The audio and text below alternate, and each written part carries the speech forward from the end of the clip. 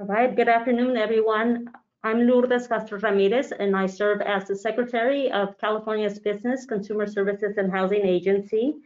I also am the Chair of the Homeless Coordinating and Financing Council. Want to welcome the council members, the staff, and those of you that are joining us for today's meeting.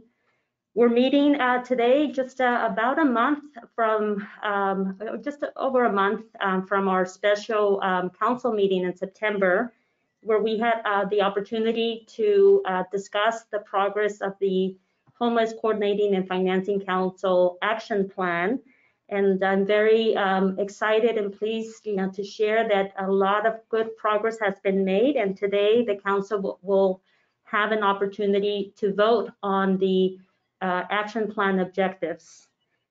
Before we begin with roll call, I do want to acknowledge something that many of you are likely aware of, something that occurred last week with the release of the U.S. Interagency Council on Homelessness, with the release of a strategic plan. The plan that USICH released has some good components and sensible suggestions, including more focus on mental health services, and also moving away from a focus on using law enforcement to address homelessness. It really completely misses the mark in terms of their understanding of the Housing First model. It mischaracterizes what Housing First approaches truly are and what they're not. And it also, uses data to prove that housing, I would say, it uses flawed data to prove that Housing First doesn't work. And so I, felt very strongly that it was important to share that perspective because I think as council members, you all know that Housing First is the approach that guides much of our work. It is at the core of this council's mission, and we have much data and many efforts that demonstrate that this approach does not only prevent and end homelessness, but it leads to successful outcomes for people experiencing homelessness. To that end, later today during the council meeting, we'll have the opportunity to hear from some of our council members and to hear about the shared support and the shared efforts that are underway that demonstrate the commitment from the governor's office, from the entire administration, on how we're continuing to respond to the multiple crises impacting people experiencing homelessness, and how we're continuing to expand permanent housing opportunities for individuals and families. So with that, the Homeless Coordinating and Financing Council meeting is hereby called to order. Today is October the 26th, and it is 1:10 p.m. And so I will ask Nicole Zaragoza Smith, who's a member of our staff, to please call the roll.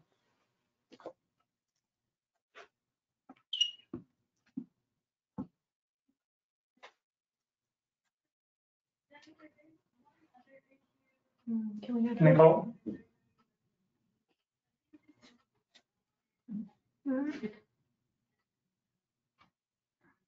Nicole, are you on the line? And do you have the list? No. And if not, give us 1 second. We're going to ask Evan to help us with roll call here. Jacob Baldry.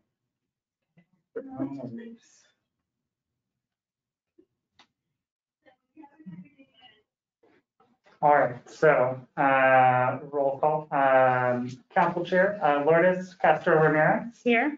Council Vice Chair Emilio Ramirez. You saw him. Emilio? He's waiting. Okay. Councilmember Amy Anderson. Present. Councilmember Russell Atterbury, Here. Councilmember Alexis Berries, Present. Councilmember Gina Buchieri Harrington, Present. Councilmember Corinne Buchanan, Present. Councilmember Donald Cavier, Present. Councilmember J.C. Cooper, Present. Councilmember Gail Gilman, Present.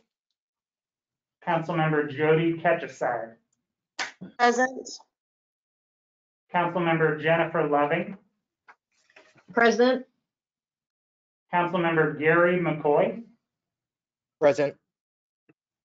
Councilmember Tokes Omishakin, Present. Councilmember Joe Ukashiba. No response. Councilmember Gustavo Velasquez. Here. Thank you. The roll call is complete. Do we have quorum, Evan? We do, yes. Okay. So we have quorum and we can begin the meeting. Again, just want to extend a warm welcome to those of you who are tuning in online or by telephone to this meeting of the council.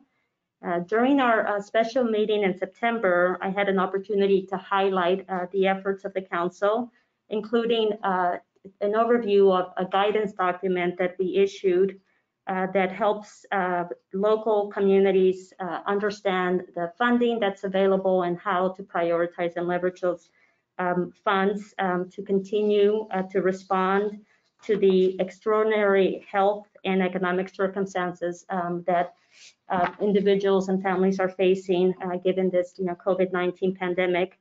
We will continue to encourage people to access the constantly growing number of resources that are being made available both through our agency, through HCFC, but also through many of you that are on the council. I know you're also doing your part to share information with locals in terms of the resources that are available to ensure that we're protecting the public health and safety of some of the most vulnerable individuals in our communities. In addition to the development of these critical resources, in November, next month, next week, in fact, HCFC will be releasing round 2 of the Homeless Housing Assistance and Prevention Funding. This is also known as HAP, HAP round 2 funding. Which will be made available to the 44 COCs, continuums of care, also to the 13 large cities within our state and 58 counties. This funding complements the funding that Governor Newsom announced just last week. He announced an additional $200 million in support of HomeKey. And again, these funds are being made available to encourage and support your jurisdictions, local jurisdictions, to continue to move urgently and deliberately in preventing and reducing homelessness in our communities. We also continue to make much progress with regard to bringing the Homeless Data Integration System. Acronym is HDIS. We use a lot of acronyms here. This system will be coming online next year in the first quarter of 2021. And we're very excited because a lot of good progress has been made. HCFC in the course of the next few weeks and leading up to the sort of go live in the first quarter of 2021, we'll be coordinating with all 44 continuums of care to transfer data from their systems, from their HMIS systems into the state warehouse, which is what we now know as the HDIS system. We are, very much looking to building this shared data system and creating a culture that enables us to be able to better understand the services, how dollars are being used, and really utilize this data to inform our understanding, to inform our policy making, and to inform our continued efforts to prevent, reduce, and end homelessness. Allie will have an opportunity during her report out to give a few more details, but we are making tremendous progress, and very much looking forward to our go live in the first quarter of 2021. Today, as I mentioned during my opening remarks, we will be voting on the HCFC action plan, more specifically the objectives or the framework that has been developed with input from all of our council members, along with a number of key experts, practitioners, providers, persons with lived experience. Just want to take a moment to acknowledge and thank all of you who were part of this process, helping us shape the framework, helping us identify the objectives, helping us also to prioritize what we will be presenting today. Today within your packets and your agenda, you should have received the overview of the 15 high-level objectives that will form the action plan.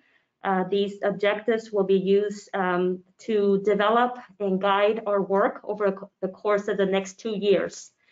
So essentially from 2021 through 2023. And as Governor Newsom has stated, when it comes to homelessness, no community is immune, no person is untouched.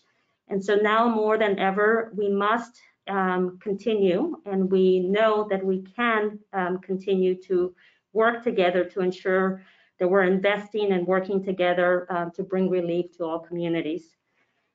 So before we move to the next item on the agenda, just a few logistics, particularly for those of you that are joining us for today's conversation and today's meeting. So just like to remind all members of the public that we will be taking public comment before any council action. And also we will have an opportunity to receive comments at the end as time allows during the general comment time frame or when it's agendized. To help our meeting stay on track for time, please make sure that your comments are related to the item that's on the agenda or the item that is being discussed.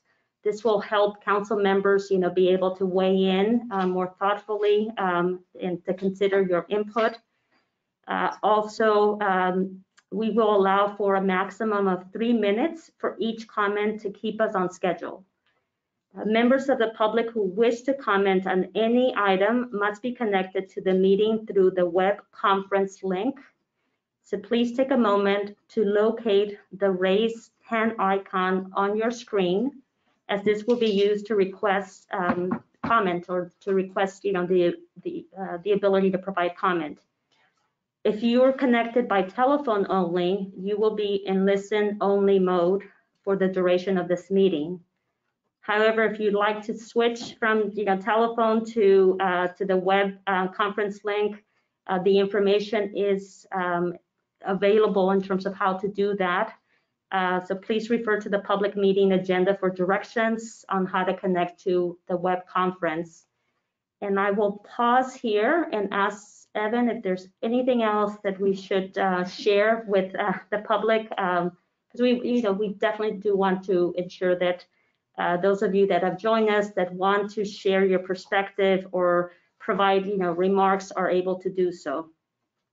Absolutely. Thank you, Secretary.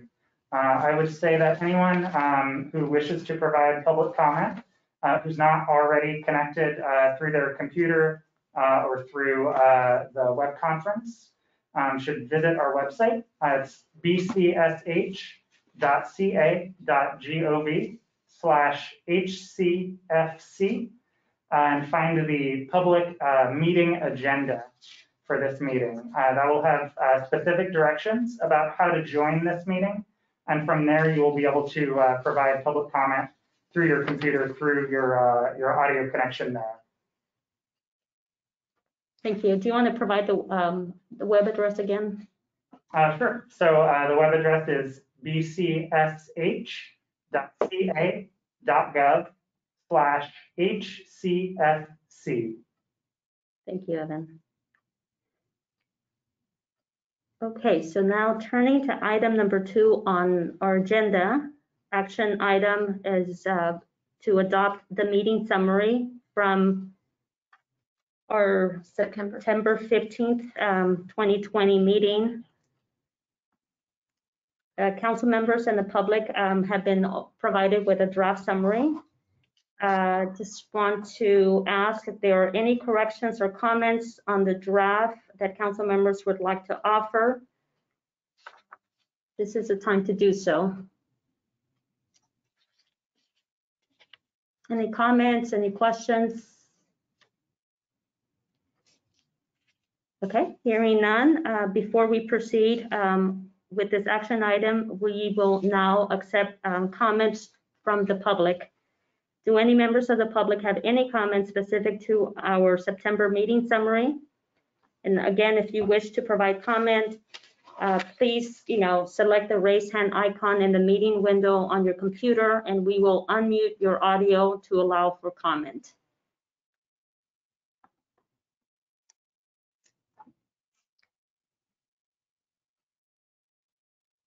I'm seeing no comments, no raised hands.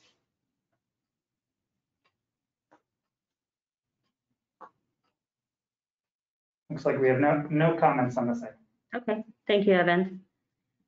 So at this time, we have no comments from the public and we have no comments from council members. Do we have a motion to approve? So moved. I'll second. It was moved by, if you can mention your name. Gustav. I'm Okay, Sure. so we have it's been moved. Second. I seconded. Jody Ketcheside. Sure, thank you. Thank you.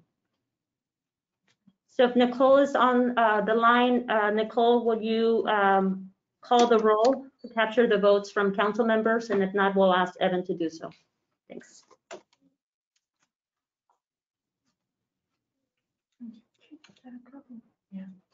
Yeah, I think there was some difficulty, so I can call roll. Thank That you. works? Yeah. Sure. So Council Chair Lourdes Castro Ramirez, Yes. Council Vice Chair Emilio Ramirez, yes. Councilmember Amy Anderson, Yes. Councilmember Russell Atterbury, Yes. Councilmember Alexis Berries, Yes. Councilmember Gina Buchieri Harrington, Yes. Councilmember Corinne Buchanan, Yes. yes. Councilmember Donald Cavier, Yes. Councilmember J.C. Cooper, Yes. Councilmember Gail Gilman,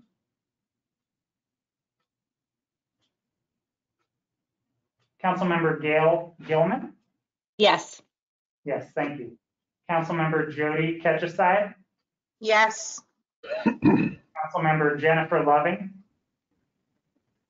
Yes. Councilmember Gary McCoy, Yes. Councilmember Topes Omashakin, Yes.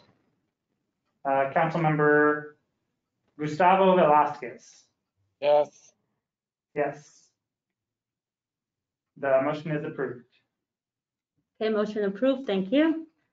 So moving on to item number 3 of our agenda. This is a discussion item on racial disparities among people experiencing homelessness. Just want to kind of preface this by saying that, we know that homeless programs homeless programs and systems in general have a significant and direct responsibility to ensure that they're not themselves in the process of providing services having a disparate impact on people based on their race or ethnicity. And of course, you know, the way that we know or are able to determine whether that is happening is by looking at the impact of the programs through a racial and ethnic lens.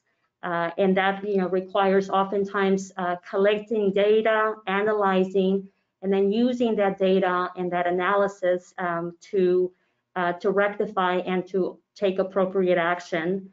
Today's agenda item is a brief review of what we currently know about the statistics describing racial disparities among people experiencing homelessness. And I'm so pleased to welcome also and to introduce to all of you our new Executive Officer for the Homelessness Coordinating and Financing Council, Julie Lowe, who's going to facilitate and guide us through today's discussion. Welcome, Julie. It's a pleasure to have you join the team. We're so excited, and so I'm going to go ahead and turn it over to you. Thank you. Good afternoon, everybody. I'm Julie Lowe. I joined council staff as the executive officer about 3 weeks ago. I'm happy to be meeting many of you for the first time at this meeting and look forward to our work together. We do have a packed agenda, and so I won't go too far into introductions for now, but I'll say that as executive officer, I am responsible for 4 areas of HCFC's work, many of which we'll be touching upon today. Under the leadership of Secretary Castro Ramirez and of course Deputy Secretary Alex Sutton, of course, one of my primary duties is to oversee HCFC's growing staff to execute the objectives as determined by the council. In addition to that, I oversee our HDIS team, another hot topic, as well as support our policy and research team, and also to assure that our growing work to collaborate with and support our COCs and our local communities continues to run smoothly. So I look forward to working with all of you today. I'm going to move straight into some brief framing to set the stage for our guest stars today, or our guest speakers. I'm excited for our guests to present today. They bring expertise about both the underlying reasons and the evidence which suggests that we cannot meaningfully address the prevention, reduction, and end to homelessness without specifically addressing the structural issues which exacerbate racial disparities. Before I turn to our speakers, I'd like to put some connective tissue between the racial and ethnic composition of Californians experiencing homelessness and the work of this council in particular to work towards a focused, coordinated, and cross-systems interagency response to homelessness. While the actual data is stark in nature, and we'll see that in just a sec, we know that there is still quite a bit of myth busting that needs to occur that'll get us from looking at the data to what we can do around it. Next slide, please. I'll start by describing the chart. So the chart on the screen, the left column is the general population of Californians. That's ranked from the biggest to the smallest proportions across the state. If you are an eagle-eyed reader, you will see that the values sum to greater than 100%. And that is because categories are drawn from racial composition for all but the figure for the Hispanic Latino subgroup. So rest assured, we've checked the math, which is drawn from ethnic breakdowns. The column on the right are the 2019 point-in-time count estimates for the composition of persons experiencing homelessness. The red lines highlight the groups where the estimated proportion of people experiencing homelessness is greater than their statewide, the statewide figure, and the figures in black are the inverse, which is lower. This data tells us that Black Californians are represented by a 4 times multiple for people experiencing homelessness. And overall, racial and ethnic minorities make up about half of people experiencing homelessness overall. So certainly start. Next slide, please. Because of California's broader housing crisis, it is of course natural to look at the supply side of housing. So how much housing is available? And in many ways, housing affordability and availability of housing to Californians who are experiencing precarity, especially now during our public health and economic crisis, is something we look at. And we also look at that for people seeking exits from homelessness. We think of that as two ways that we can address these racial gaps. Of course, economic factors will surely grow worse as our crisis continue. We see here through some of the sample data that I pulled that racial and ethnic minorities across the state face disproportionate economic hardships in relation to housing and income. However, we want to continue to create space between distinguishing the work of this council as preventing, decreasing, and ending homelessness from the closely linked housing crisis. We need to look at this issue more as a yes and issue and not a yes but issue, right? So it is about housing and it is about all the other things that we as a council are discussing in particular through our action plan. Next slide, please. Specifically, we look at the striking racial disparities among Black Californians compared to the state overall.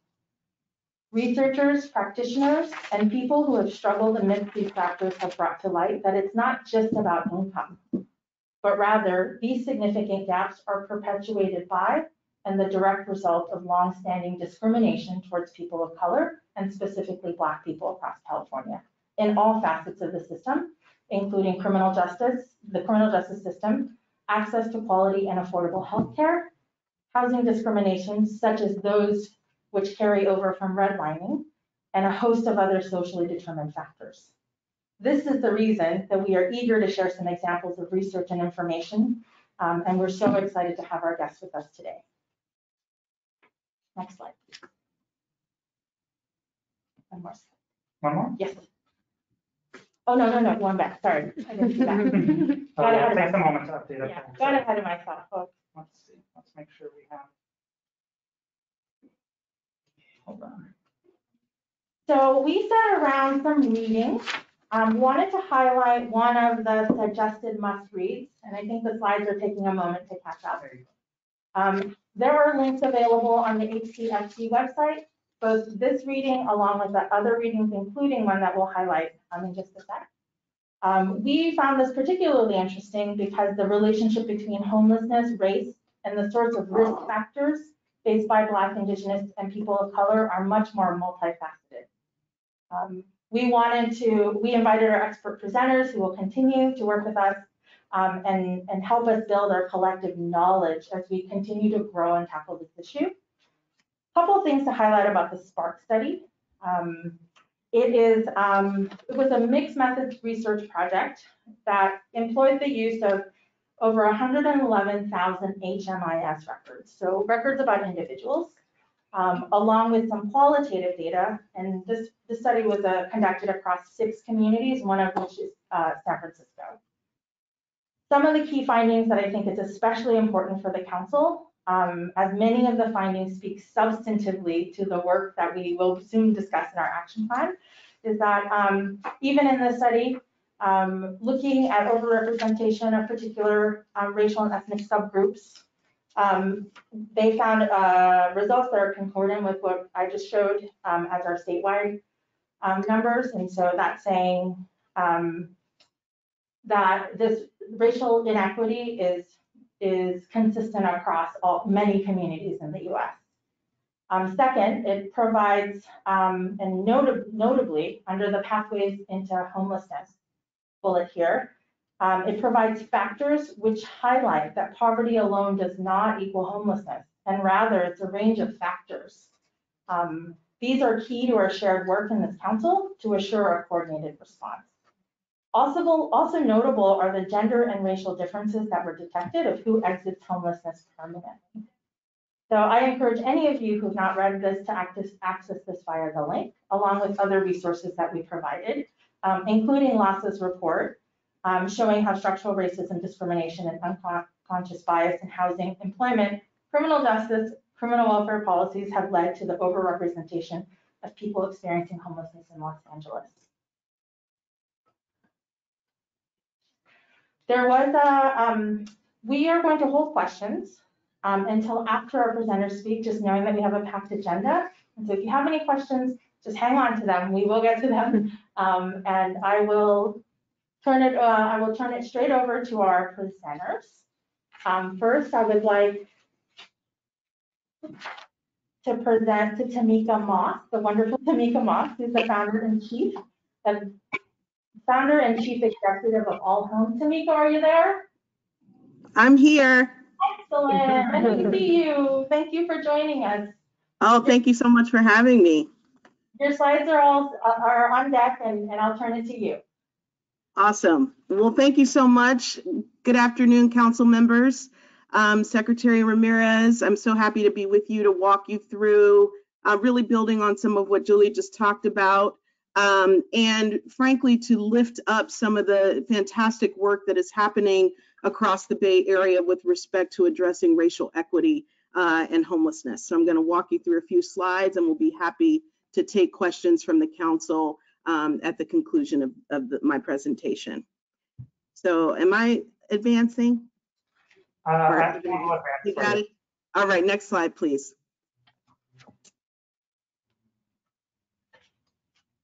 So just a little bit about All Home. All Home is a new organization, and our focus is really centered around the 9-county Bay Area, trying to look at the intersections of poverty and homelessness, redressing the disparities that we're talking about with respect to race, and how do we in fact create more economic mobility opportunities for extremely low income people in the region. And I think it's important here to just acknowledge that it is a myriad of factors that are gonna help us reduce the disparate racial impacts of people experiencing homelessness. And we are, certainly our organization is grounded in racial equity and ensuring that as we develop our policies and system change and test the status quo, that is at the center of our work.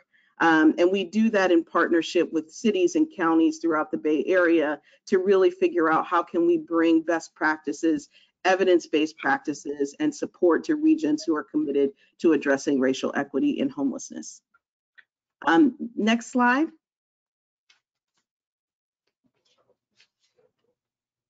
There's a bit of a delay. I hope everybody's well. Okay, here we go. All right, so I thought it would be important just to begin my presentation to kind of outline why it matters. From my perspective, it's actually not a choice point whether or not we pay attention to racial equity when we are addressing the homelessness crisis, because in fact, Black, Brown, and Indigenous folks are disproportionately impacted by this crisis. And if we're going to solve it, as this council is charged to do, then we have to actually put racial equity at the center of what we're doing. And so this slide is just sort of articulating who is most impacted. And I think you saw that in the slides that preceded, when you look statewide, really paying attention to the fact that African Americans in particular are disproportionately impacted, even in communities where African American people are not a significant portion of the general population. Their representation in the homelessness space is still overrepresented. So I think it's important when we tie the solutions to addressing racial equity, we have to pay attention to structural racism and the discrimination that African American folks faced and continue to face as they seek housing justice in the Bay Area and in the state of California. And I understand that this council, of course, recognizes that, but it's for all of the time that it's spent us to secure these systems, we have to be just as vigilant and persistent to disrupting them. And I wanted to just highlight, and you'll see later in my presentation, some call outs to counties that are doing a fantastic job of putting racial equity at the center of their service and systems interventions. But I wanted to call out Contra Costa County here, who really, who did a racial equity analysis as a part of their work, and just wanted to highlight a couple of bullets here at the bottom of the screen, which again talks about how we have to pay attention to each part of the systems of care and where they intersect with people to ensure that we are achieving racial equity outcomes. So I just wanted to highlight particularly the program utilization, that in fact, African-American folks are the highest utilizers of prevention and rapid resolution services. And in fact, they continue to be overrepresented in this county with respect to the front end of the system. So I thought that that was key. And recognizing that one of the very first things that we have to do is disaggregate our data. I think Secretary Ramirez referenced this. We don't know what we don't know unless we have the information to find out what the problems are. So we must use our data to recognize what disparities actually exist and then take the courageous action to do something about it. Next slide, please.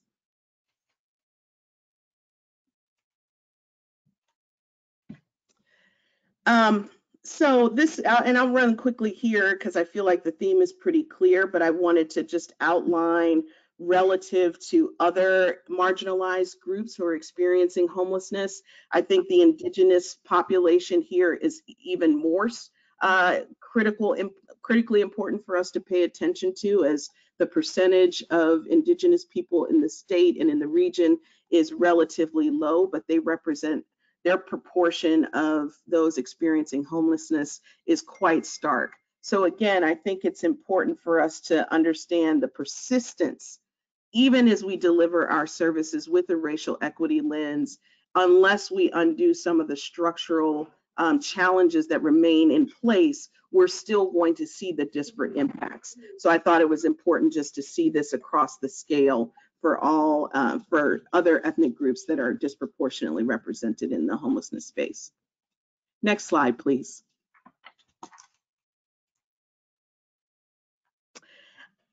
I thought this was important because, you know, when we think about how to disrupt the status quo around who's falling into homelessness and who's exposed to it, we have to talk about the income and wealth gaps that exist for people of color. And I thought this was an important reference point to understand just how stark the wealth gap is in the Bay Area. And if we're going to make any headway around really, you know, we know how to house people, but what we haven't been able to accomplish is economic mobility and prosperity for very extremely low income people in our region. And so unless we look at wealth building opportunities and resources that allow folks to increase their income over time, compete for competitive wages, have access to education and skill building, then we're really not getting to that core of what is perpetuating and keeping homelessness in place for certain groups of people. Next slide, please.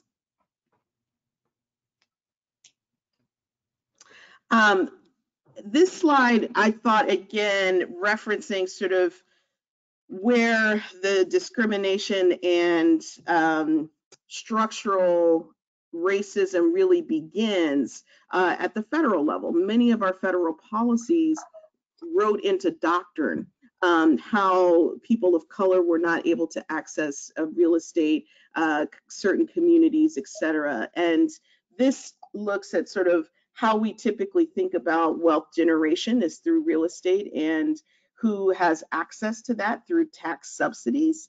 And this is just highlighting who in fact gets access at what income level to those assets. And you can see the top line takeaway is that families of color are again not accessing these opportunities to build wealth in their families and in their communities. And I just want to say, I often give these talks and I hear myself talking about sort of the deficit that communities are experiencing, but I want to just take a moment to talk about the resilience of our communities of color, how in fact, the fact that they have experienced barriers, structural barriers, and that persists over hundreds of years and are still standing and are still engaging and working toward housing and racial justice. I just think it's important to recognize the assets that members of our community are bringing, even though they are exposed to incredible challenges. We have an opportunity to really put their voices first and make sure that we are building leadership capacity for people with lived experience and people with lived expertise to help us lead and change the outcomes and trend lines that seem so persistent in our neighborhood. So I just wanted to take a moment to acknowledge that, because I think it can sometimes feel quite sobering when we look at the data. Next slide, please.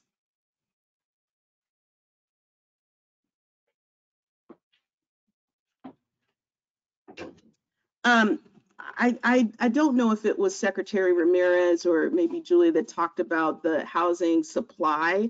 I just want to acknowledge Councilmember Loving, who really has helped the region and particularly Santa Clara County understand the critical importance of developing and producing extremely low income housing for the region. And this slide reflects our regional housing needs assessment and how we've done across each of the income categories with respect to the production of housing. And as you can see, not only have we done our best work at producing above moderate income housing, progressively down the chart here, you can see just how under-resourced we are with respect to ELI housing. And I just want to highlight that for a moment, because if we are going to provide housing opportunities for people who are extremely low income and experiencing homelessness, then we have to have deeply subsidized housing that they can afford. And our housing financing system nor our subsidy programs really incentivize at the scale that we need the production of this housing. So I think it's important, as the council thinks about its priorities in your action plan, to really think about how does the state and the counties and the cities prioritize ELI housing production. Next slide, please. So I wanted to lift up some work that I was a part of with the National Innovation Service through responding to the COVID crisis and looking at the racial impacts for communities of color around the country. And I wanted to just highlight a couple of components or pieces that we heard from folks. We had a very robust process that included voices from many marginalized communities all across the nation.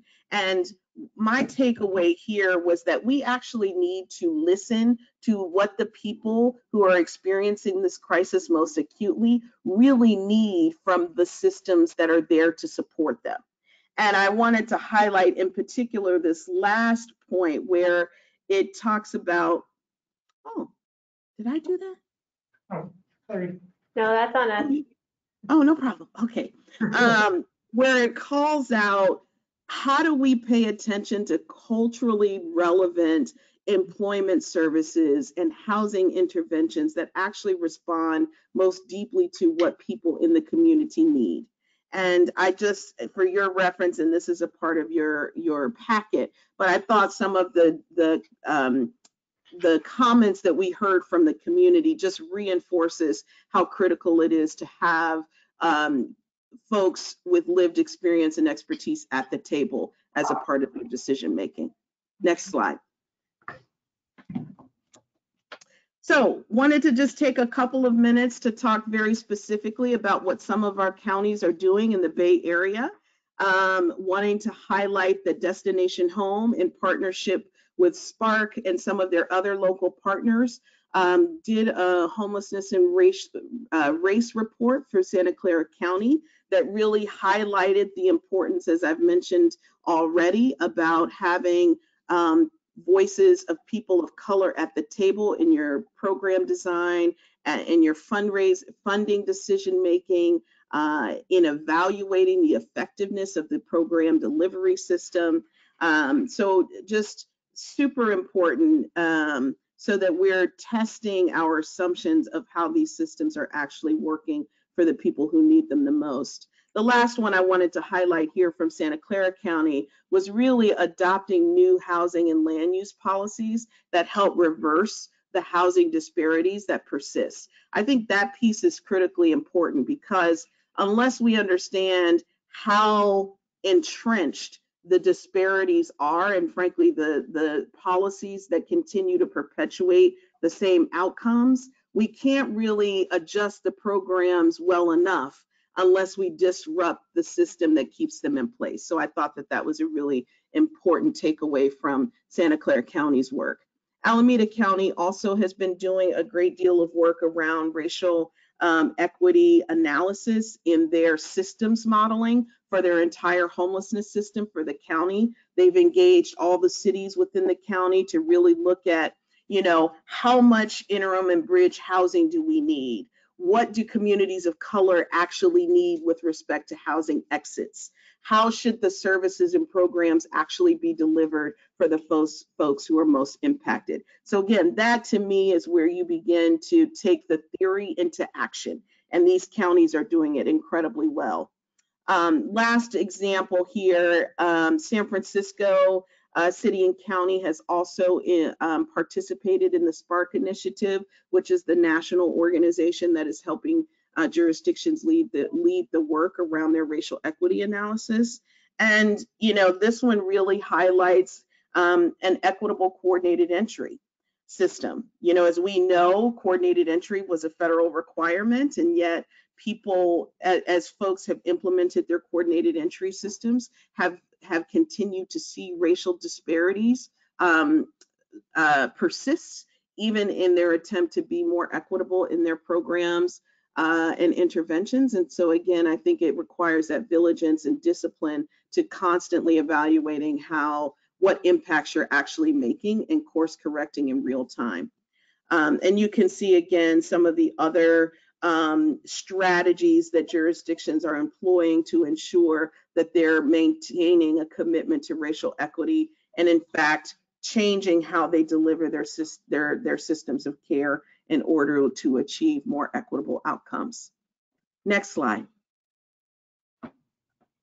So I wanted to just kind of do a summary of what you've already seen throughout my presentation, but work that All Home thinks is critically important and that we will continue to support the state and the counties and the region to think about. Who's at the table? This moment in time, I think, with the sort of racial awakening that is happening in the United States at this time, I think is just highlighting what we already knew before COVID and before this racial awakening, that if in fact you want to provide the most effective interventions for people who are impacted by homelessness, you need to engage them in your processes. Who's leading the organizations that are serving people of color? How do we ensure that those folks are also building capacity and leadership within their organizations to make sure that when I'm getting a service, I have somebody who looks like me in the community that I'm seeking services in. Racial equity lens always, I think the action plan and the state and the governor is deeply committed to an equity agenda for the state of California and BCSH. I think through Secretary Ramirez's leadership is committed to this as well. We have to use our data effectively, but then we have to make sure that we have the systems and supports in place for jurisdictions to do something different with that data. Once you know who's impacted, how are you trying to remedy that?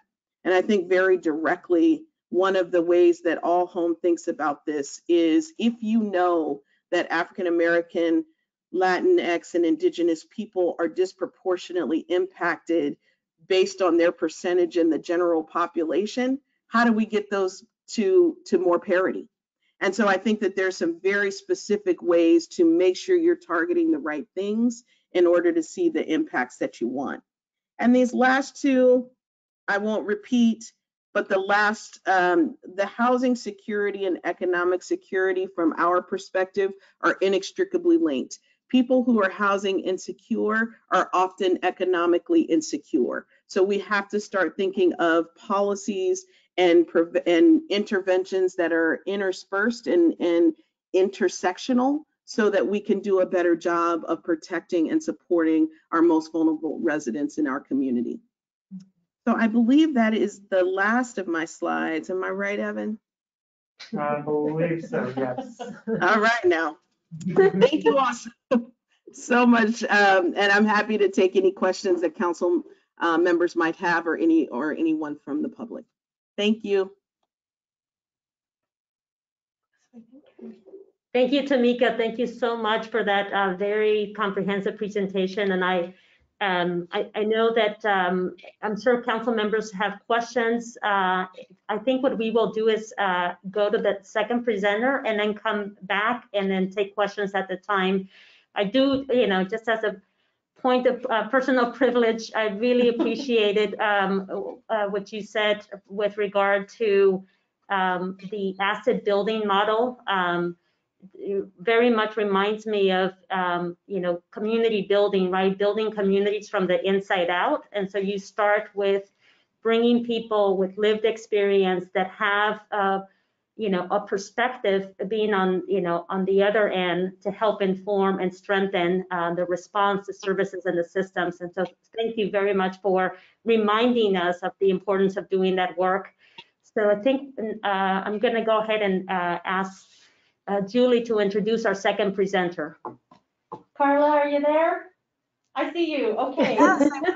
I see you. You're here. So next, I'd like to introduce Carla Shaliff, Chief Operating and Legal Officer of Los Angeles Homeless Services Authority, who will talk about the Ad Hoc Committee on Black People Experiencing Homelessness. Thanks, Carla. Hi, thank you, and thanks so much for having me. So I guess we are ready to go with the slides. So let's move to the next slide. Okay.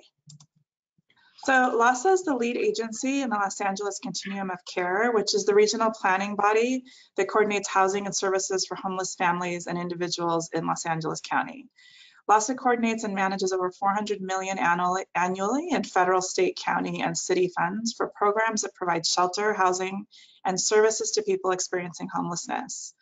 Through LAHSA funding, program design, outcomes assessment, and technical assistance that provided to more than 100 nonprofit partner agencies that assist people experiencing homelessness to achieve independence and stability in permanent housing.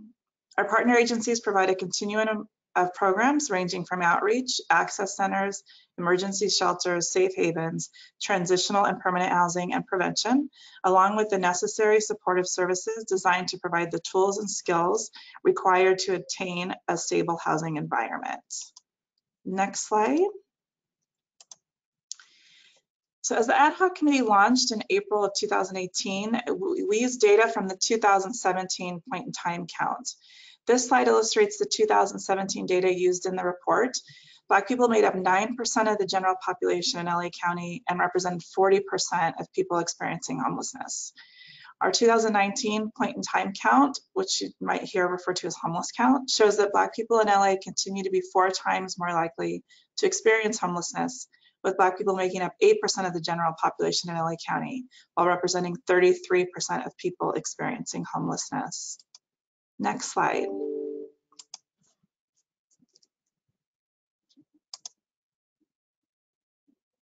Oh, there's a delay.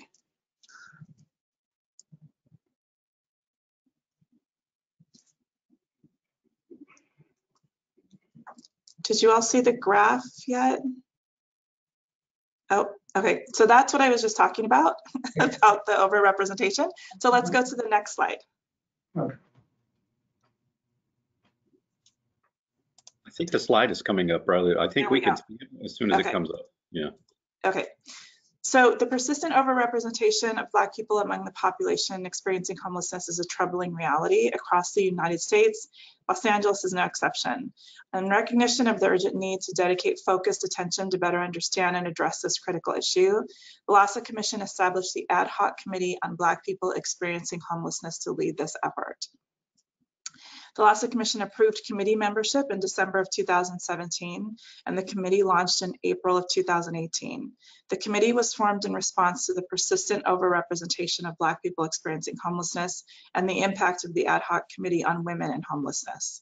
The committee was established with 3 core goals: to better understand factors contributing to the troubling overrepresentation, to identify gaps or opportunities to increase racial equity, and to develop recommendations for improvements to policy, funding, program design, or service delivery to reduce barriers and more effectively meet the needs of Black people experiencing homelessness.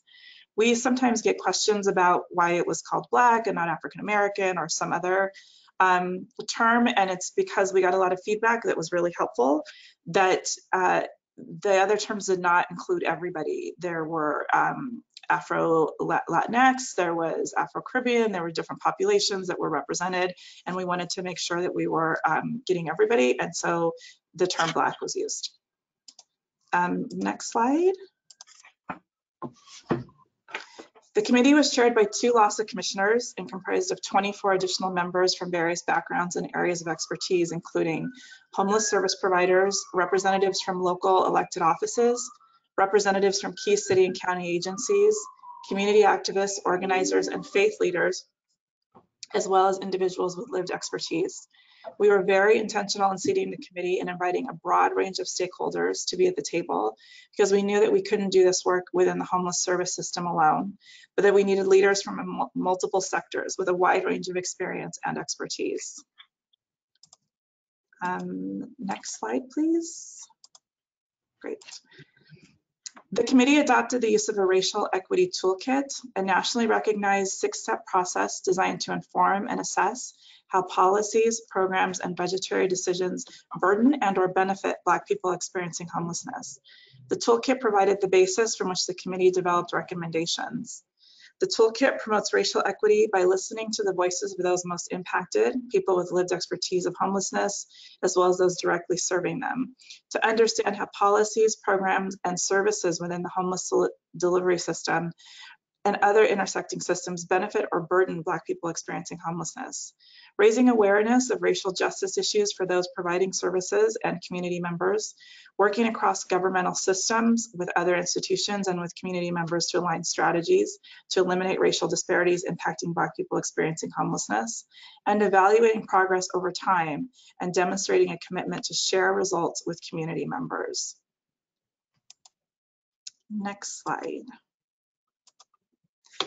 The committee held focus groups and community listening sessions across LA County to learn from the expert voices of those currently experiencing and on the brink of homelessness, as well as provider staff who are on the front lines of the system.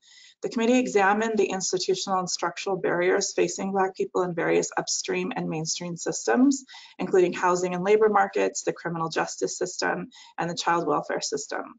And we explored how these barriers lead to overrepresentation in the population experiencing homelessness. The committee also took a critical look at the experiences and outcomes of Black people within the homeless services system, including the Coordinated Entry System, or CES, access and assessment, as well as permanent housing, both permanent housing programs and services within CES, and public and affordable housing beyond CES. Through this work, the committee developed a set of 67 recommendations that cut across issues, and they call for cross-system action to advance racial equity. Next slide, please. So we hope you'll all have the opportunity to review the committee's full report. We're going to provide you with a high-level overview of the key insights and recommendations that emerged from the report. I think the link may have been sent to you all. If it hasn't, we can do that. I'd also like to highlight we've included quotes from the listening sessions, focus groups in these slides to give you a sense of what was heard during the process. The community part of this process was really important. Next slide, please. In response to the question, why do you think Black people are overrepresented in the homeless population, community listening session participants overwhelmingly identified generations of racism as the root cause of homelessness. The circumstances that lead Black people to disproportionately experience homelessness cannot be untangled from the impact of institutional and structural racism in education, criminal justice, housing, employment, issues that affect Black people on a daily, lifelong basis. For example, a history of segregation and redlining has severely precluded Black people from home ownership opportunities, eliminating the possibility of the intergenerational transfer of wealth that Americans have traditionally used as an engine of upward mobility. The committee acknowledged that the current disparities are a function of these pervasive racial biases rather than individual challenges and a product of decades of systemic issues and structural racism. And for lasting change to occur, institutional barriers across agencies and mainstream systems must be dismantled to eliminate the racial disparities and systemic racism affecting Black people experiencing homelessness. Next slide. To begin addressing these structural issues, LAHSA is committed to launching a racial equity plan, conducting a careful analysis of contracting and hiring practices, and ensuring that these processes are advancing racial equity within our own organizations and those with which we contract, while also emphasizing the need to enhance and require ongoing trainings in areas that help staff and providers confront implicit biases, cultural competency, and impacts of discrimination against Black people. Next slide. In addition to examining upstream and mainstream systems of care, the committee took a careful look at the homeless services system itself, as well as housing more broadly. A core component of the committee's analysis of this system focused on the front door of coordinated entry, including assessment, outreach, and interim housing. At every session, participants focused on program and service delivery shortcomings.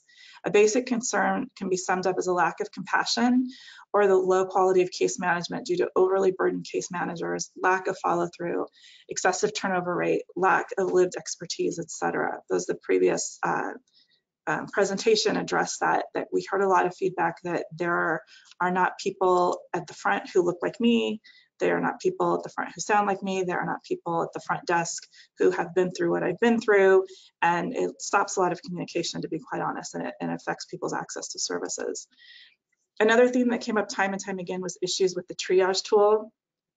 Participants and provider staff shared concerns about the assessment process and the length of the CES assessment tool, particularly when a relationship with the client has not been established. There were concerns about re-traumatizing, asking the same questions repeatedly for people who've been through some really horrendous stories. We're also examining the tool now for instances where there's just some cultural competency gaps. One of the examples is that we heard from our listening sessions that Black men may not automatically want to say, I've been incarcerated. That might not be something that they want to immediately share with someone doing an assessment that they don't know. There may be issues with also answering questions about mental health. So we're trying to find ways to phrase things that recognize some of those barriers. Next slide, please. So some of the related recommendations include conducting rigorous and robust data analysis to examine and evaluate the efficacy and appropriateness of our existing tools, and to make sure that they are capturing the vulnerabilities of the Black participants experiencing homelessness. To designate funding to provide outreach teams and an expanded network of traditional and non-traditional sites, access to one-time financial housing assistance that can prevent homelessness further upstream by serving those whose needs are less acute and who may not otherwise access support through the homeless service system. And also examining the funding and services structure of interim housing programs, and consider increasing the bed rate to allow for a higher level of case management support and standard of care, and for more culturally relevant services. Next slide, please. These insights focus both on the outcomes of CES permanent housing programs and on permanent housing beyond the homeless services system, including tenants' rights in the private market, public housing, and affordable housing.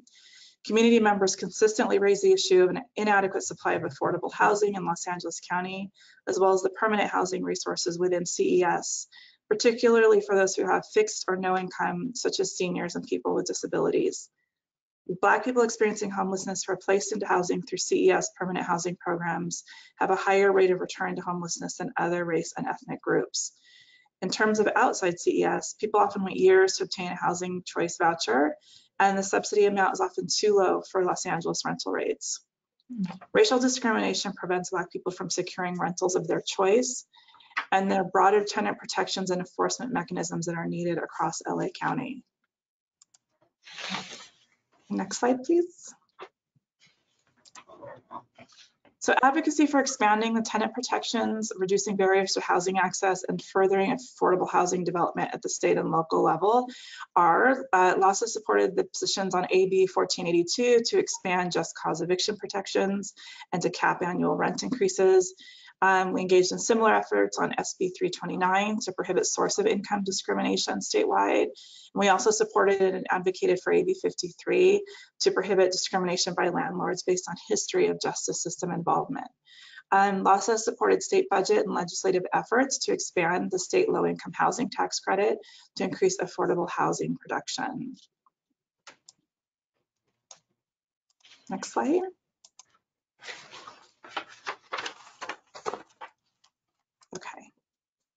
Okay, next slide, sorry. So LAHSA staff are working internally to move toward the committee's recommendations specific to LAHSA and are working closely with our city and county partners. We've also recently contracted with USC professor Anne-Marie Hancock Alfaro, whose racial equity team will be responsible for connecting with all agencies, personnel, and systems that are mentioned in the work in order to develop implementation plans and community engaged assessments. And we're excited to have her and the racial equity team from USC on board to move this work forward across the county. We've also created a director of equity role, and while we're searching for a candidate, we've partnered with the National Innovation Service to lead equity work until the role is filled at LAHSA. We're a member of the Government Alliance on Race and Equity, GARE, through which a cohort of staff meets regularly to receive training and share best practices. We've made strides in applying racial equity lens to our contracting, hiring, and training practices. We've accomplished this by refining approach to recruitment and organizing trainings on how to have inclusive conversations about race. We've also infused robust race and ethnicity data collection, reporting, and transparency through all aspects of the agency's work to monitor trends and adapt strategies. Lastly, we're preparing to launch our CES triage tool research and refinement project, which is what I was speaking about before, in partnership with UCLA and USC to inform refinements to advance equity, improve system flow, and increase confidence in the system to support appropriate service connections. Next slide.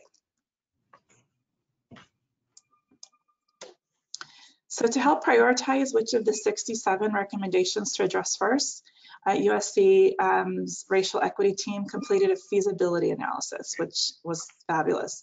So the factors analyzed included the time to implementation, 1 year or more than 3 years, the cost of implementation, are there existing funds, will we need new funds, the complexity of the implementation, so how many systems are going to be involved in this process, and the public traction for implementation, especially with COVID-19. So the analysis identified 21 hot start or early win opportunities that can be focused on during our pilot implementation by the work groups. By December, Dr. Alfaro's team will convene a series of work groups to focus on implementing these recommendations. The work group membership will consist of our system partners, community-based organizations, and those with lived expertise. So our plan is to work over the next 24 months to implement, assess, and produce a community-engaged, evidence-driven initiative that will institutionalize the changes we've collectively determined will work for best reducing the numbers of Black people experiencing homelessness.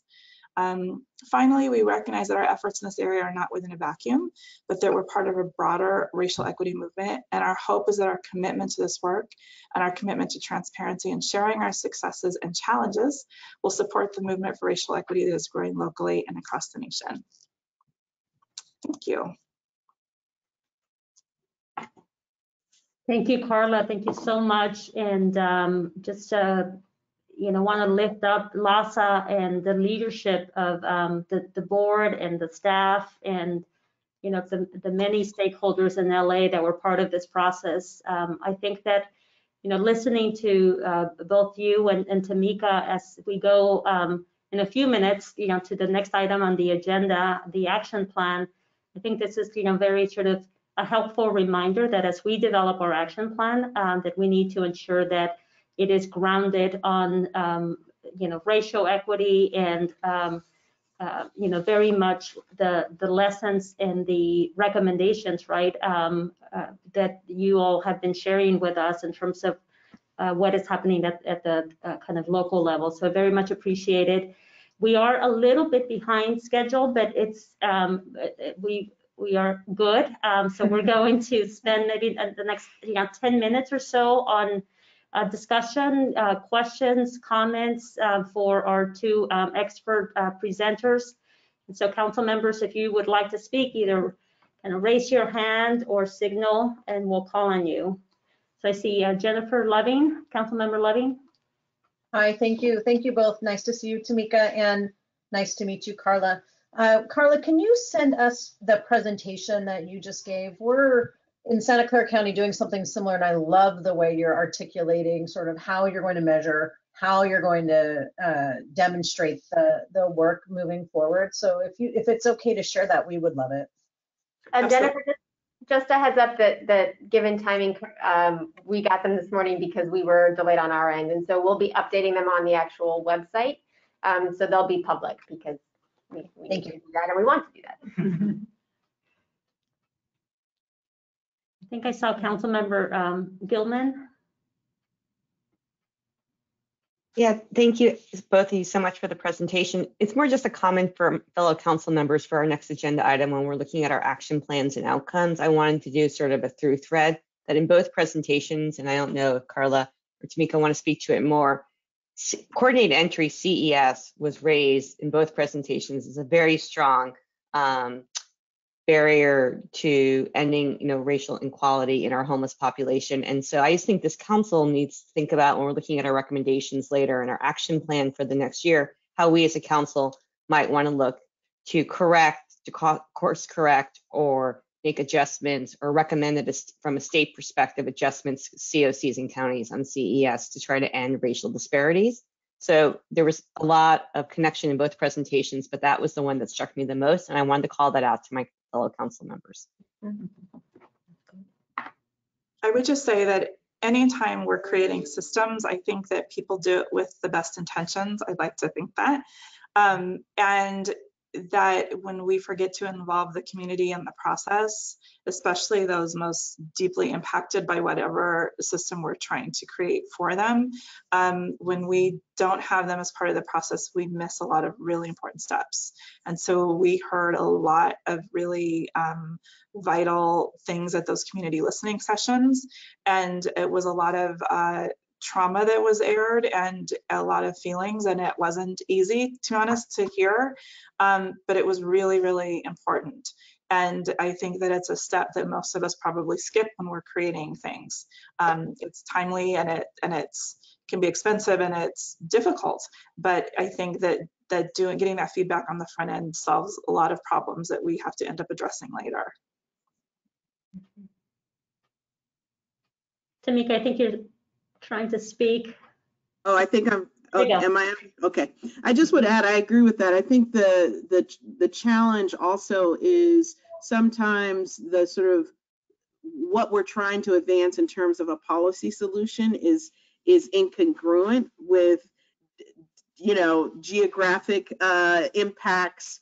In Oakland, for example, when the system was really designed to try to look at highest acuity for people who were chronically homeless, factoring in behavioral health challenges, it actually missed the fact that African American folks weren't exhibiting those high behavioral substance abuse and mental health challenges. And so when they were scored in their coordinated entry system, they were less acute. So I think as these systems are implemented, we should realize that they shouldn't be static, and we should have ways to iterate on them over time based on the data so that we can actually be much more culturally responsive to what the communities actually need.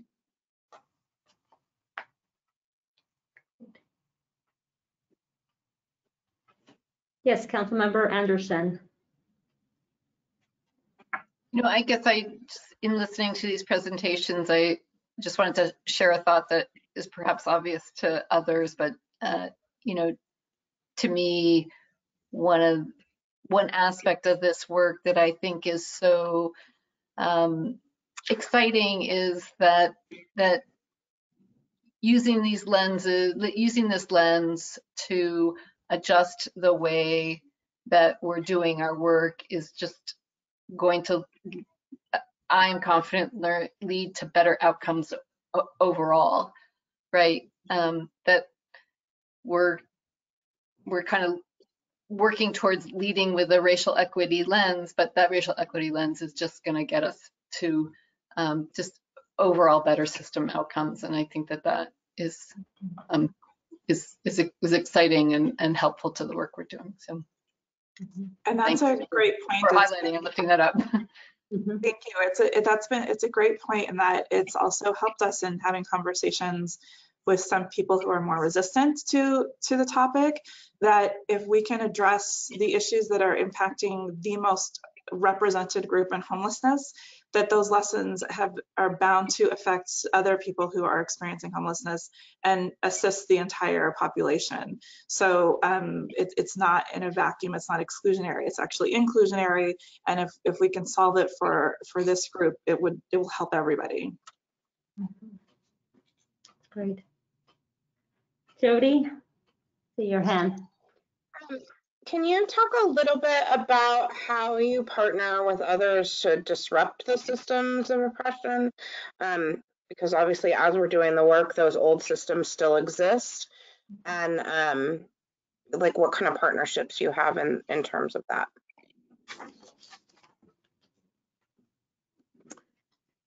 Yeah, I mean, I think, and Carla, it sounds like your work is actually designed around partnerships. I think what we've seen in the Bay Area is that the partnerships that we found most helpful are partnerships across various systems that are perpetuating the structural inequities that show up in homelessness, right? So when we're talking about the criminal justice system, foster care, insufficient access to competitive employment, it's important to engage those stakeholders in conversations with respect to addressing homelessness and housing insecurity. Because if we are only focused on the homelessness system, then we're missing the point around the structural inequities that have perpetuated these challenges in the first place. So we've really engaged workforce development systems, the business community, philanthropic partners. How do we get our employers to consider ELI and people of color as the pipeline and workers of the future? So we've really looked at that intersectional nature. Our health providers, for example, we're now partnering with them and bringing them to the table to talk about how does health, wealth, and housing intersect if we're actually going to disrupt who's having disproportionate impacts based on homelessness. And so for us, partnerships is broadening the tent beyond the homelessness response system and really engaging stakeholders throughout the ecosystem who can change the trajectories of wealth, health, and housing outcomes for people experiencing homelessness. We also made sure that they were at the table from the beginning. So it's harder to be dismissive of the goals and the recommendations when you are involved in authoring them. And so people, and also I think hearing those stories of trauma and the community feedback was really important for those different departments to hear. And so they got involved in the process itself. And I think that really impacted their buy-in to the results and to having success. They're part of it. They want to see it do well. Thank you. Great. I think Councilman Atterbury. Yeah, just a simple request to get maybe contact information for Carla and Tamika. That'd be great. I'd love to be able to connect our veteran resources to you guys in LA and in the Bay Area. Definitely, we will make sure to follow up and share that information.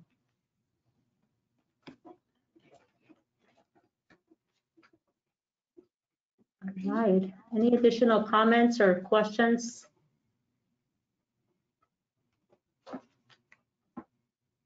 Okay. Well, again, thank you so much, Tamika and Carla. Thank you for your leadership for today's presentation and the engaging conversation. It's very relevant, to this next item that's on the agenda. But before we go to the agenda, just want to ask staff, do we take public comment after this? No, because it's not an action item. Okay. Well, thank you again. Appreciate it. Thank you. Thank you. Thank you. So continuing with the agenda, the next item on the agenda is an action item related to our HCFC priorities and objectives specific to the action plan.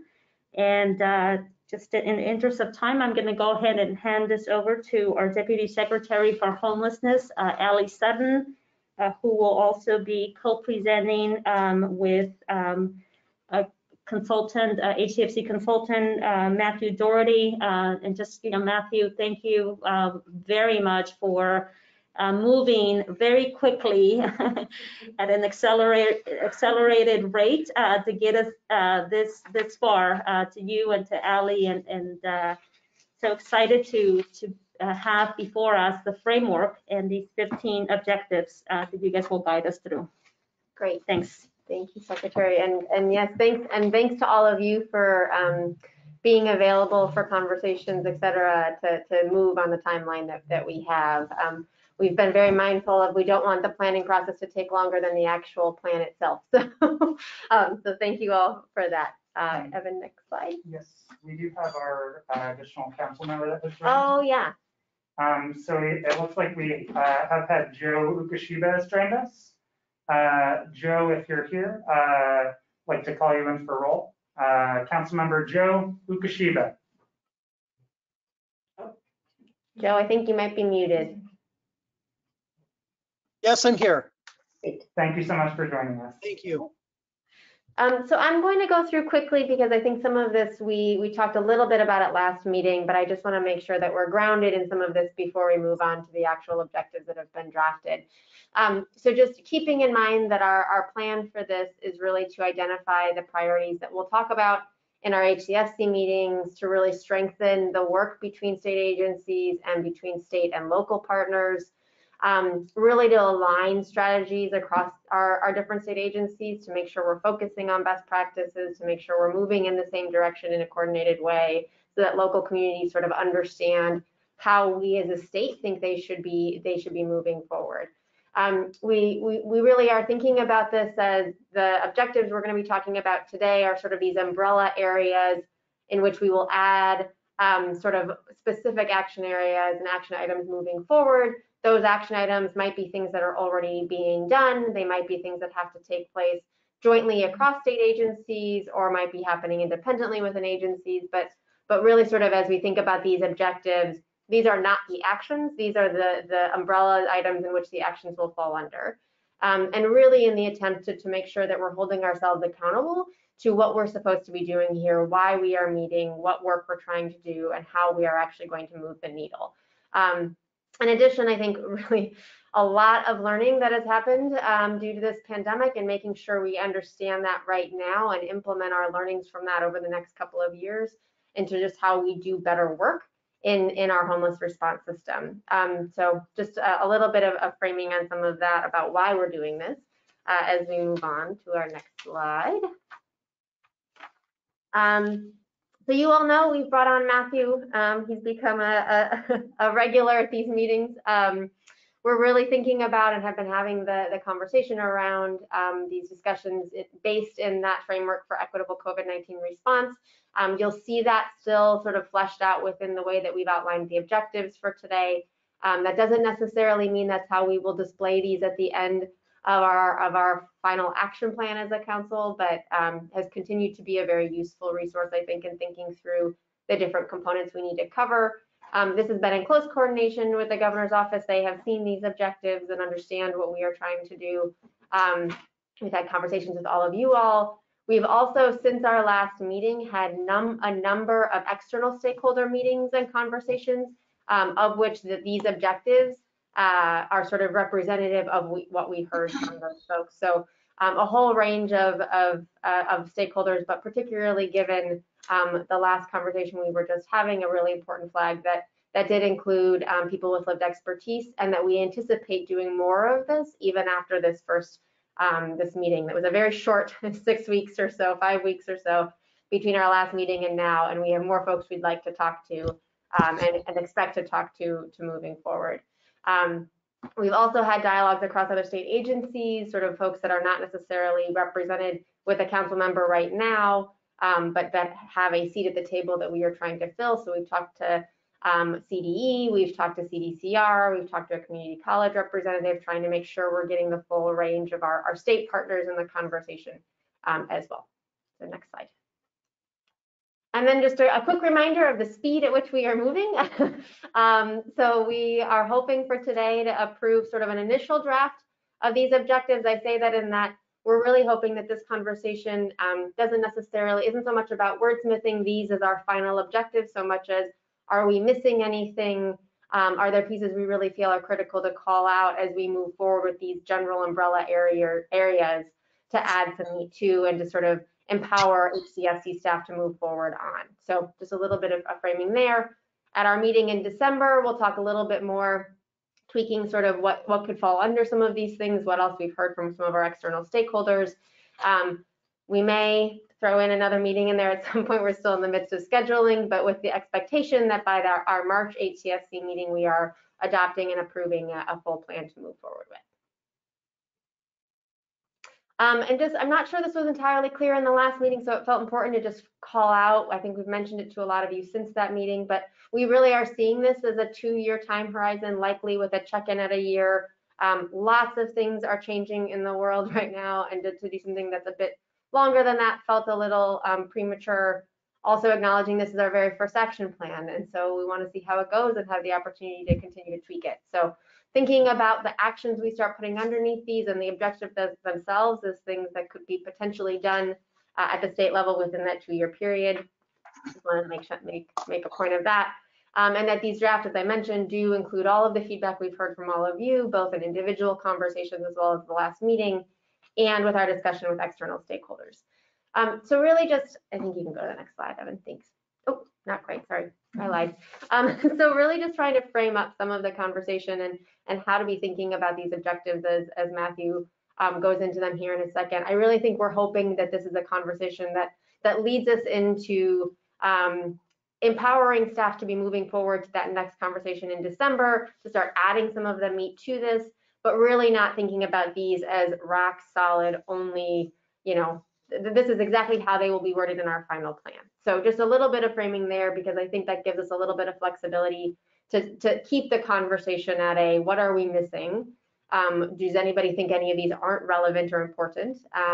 Do we need to be thinking about adding certain pieces to the puzzle? Really trying to understand at a high umbrella level, are there any umbrellas that we need to be inviting into the table that we've missed, or any umbrellas that really aren't as interesting or as important as we think they might be, and have included them here.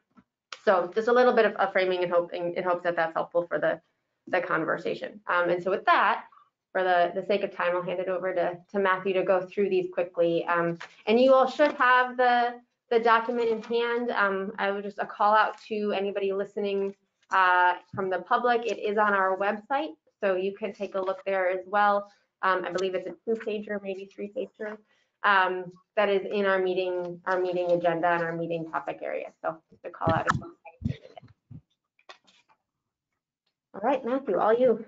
Thanks, Ali, and thanks everyone. Glad to join you all again today. So just a quick reminder, as Ali mentioned, that the Framework for an Equitable COVID-19 Homelessness Response has provided the framing structure through which we've had the conversations with all of you and with external stakeholders, and has been the frame that we've used to outline this draft set of objectives that you're reviewing today. For folks who are using that framework and other elements of your work, just a plug that a revised version of the framework was released early next week that significantly restructured the framework to try to bring more focus to the work. Next slide, please. But it stays focused on, and this current structure stays focused on these 5 action areas: unsheltered people, shelter, housing, diversion and prevention, and strengthening systems for the future. And again, so far we've outlined the objectives in alignment with this structure. We've gotten some feedback around that I'll talk about a little bit later.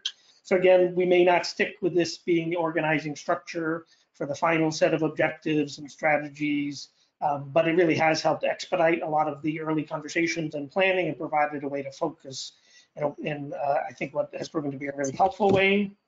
And again, as Ali was discussing, the the intent of adopting the objectives is then to allow the deeper planning conversations around strategies and activities to be organized in a similarly focused way. And that would be looking at a full range of strategies and activities to build this out to be a really an action plan. That could be strategies related to data, could be strategies related to guidance and tools, technical assistance, partnerships, highlighting and replicating successful practices, communication strategies, federal advocacy.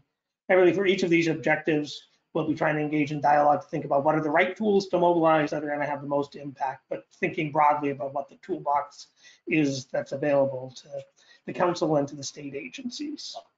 Next slide, please. So, and this does exactly mirror the information that is in the handout that was provided for the meeting. And so I'm going to try to streamline this pretty quickly and not read word for word. But really these two objectives focused on unsheltered people have to do with making sure we're addressing the health and safety needs of people experiencing unsheltered homelessness, both throughout this continued pandemic, but also recognizing that being unsheltered is always a health issue and is a public health issue, and we need to really always be focused on these issues for people who are unsheltered. And then focusing on improving access and addressing racial inequities within such access to essential state-supported services, including through Medi-Cal and behavioral health care reforms. And here I want to highlight that you'll see references to equity-related issues repeatedly throughout the objectives, and you'll see references to health and Medi-Cal and behavioral health care repeatedly throughout the objectives. And that really was intended to be clear that we don't have one objective focus on equity, but it's trying to deeply embed a focus on equity across the objectives. And also that we don't have one strategy related to health and behavioral health, but that we see the importance of healthcare resources and strategies throughout the response to homelessness. So especially the health ones start to feel a little repetitive, but it really was intended to be clear that the health resources aren't just about this element of the response, but are about everything we're doing addressing homelessness. And then also just a reminder that the work of housing people out of unsheltered homelessness really rests in the housing action area. So you don't see that captured in these objectives, but that's a primary objective of this work. Next slide, please. So then focusing on shelter, here we're focusing on implementing innovative approaches and expanding the supply of safe and housing placement focused sheltering and interim housing models, both for COVID-19 and while people are experiencing that pandemic, but also for the future so that we have a more effective system for providing shelter and models of shelter that are more welcoming and seen as real opportunities for people. And then the fourth objective focuses on expanding alignment and engagement of state resources, again, including Medi-Cal and behavioral health, to address health disparities and the service needs of people who are temporarily staying within these settings. And again, the work of housing people out of shelter comes in the very next action area. So next slide, please. We have three objectives in the housing action area. The first focuses on mobilizing state resources, TA, and guidance, again, kind of that full range of tools in the toolkits to continue to strengthen implementation of housing first approaches and other best practices. The Secretary spoke of the importance of staying focused on these best practices earlier, and doing that in support of equitably and urgently rehousing people from any experience of homelessness, including people who are in Project Room Key, people who are staying in other temporary settings, and also from unsheltered homelessness. I'm reflecting on the earlier conversation. I think this is one of the areas in which addressing issues of coordinated entry, there might be strategies and activities related to that, because we can't equitably and urgently rehouse people unless we're sure that the coordinated assessment and entry processes are equitable. Next slide, please.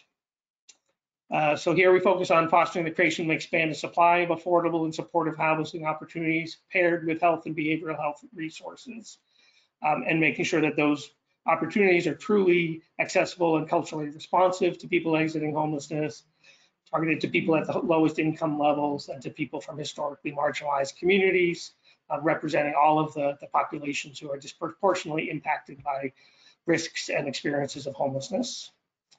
And then the seventh objective focuses on short and longer term forms of rental assistance, both to directly support exits from homelessness, but also to support housing development activities and noting that there's need to innovate around those models and approaches.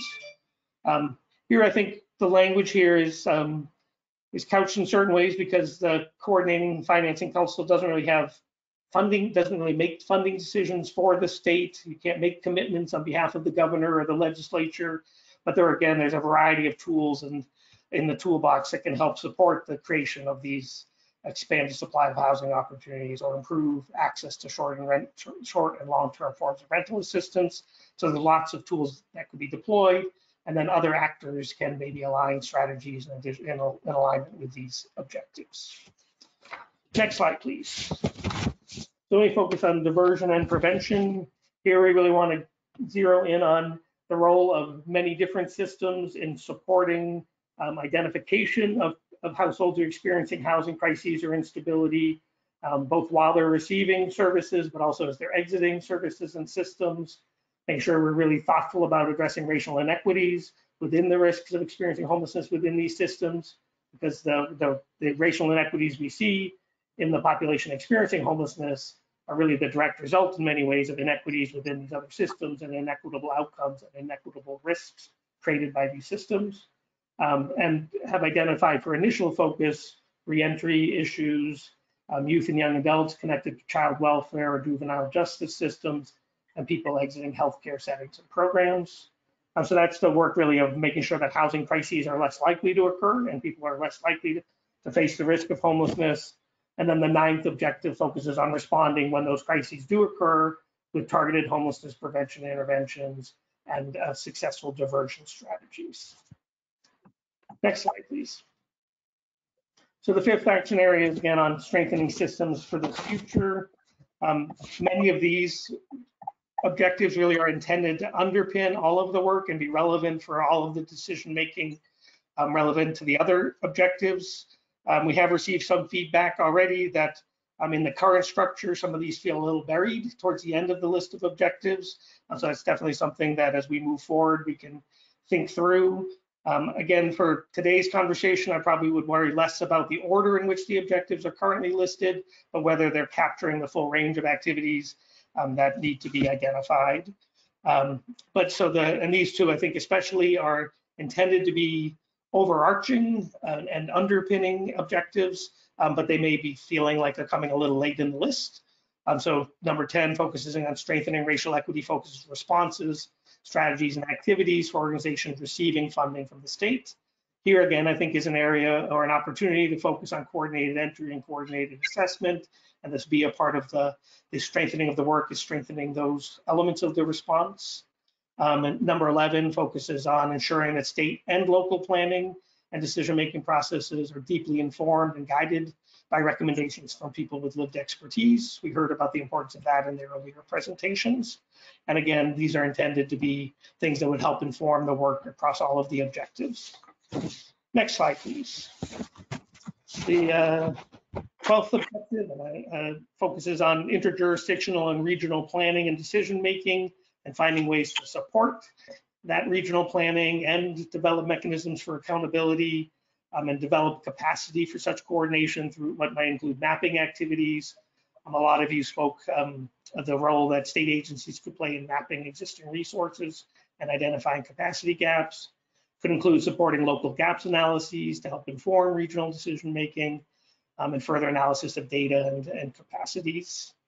And the 13th objective focuses on partnerships between homelessness services system and workforce development systems to make sure as people are experiencing or exiting homelessness, they have access to employment services and employment opportunities. And that is a significant part of ensuring the success of housing interventions.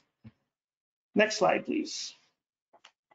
And we're getting to the end here. So the 14th objective focuses on supporting communities to develop disaster preparedness plans that are more inclusive of the needs of people experiencing homelessness, so that we're responding to crises and preparedness and immediate response with the special considerations for people experiencing homelessness from the very beginning, rather than scrambling to figure out how to do that work better in the midst of the crisis.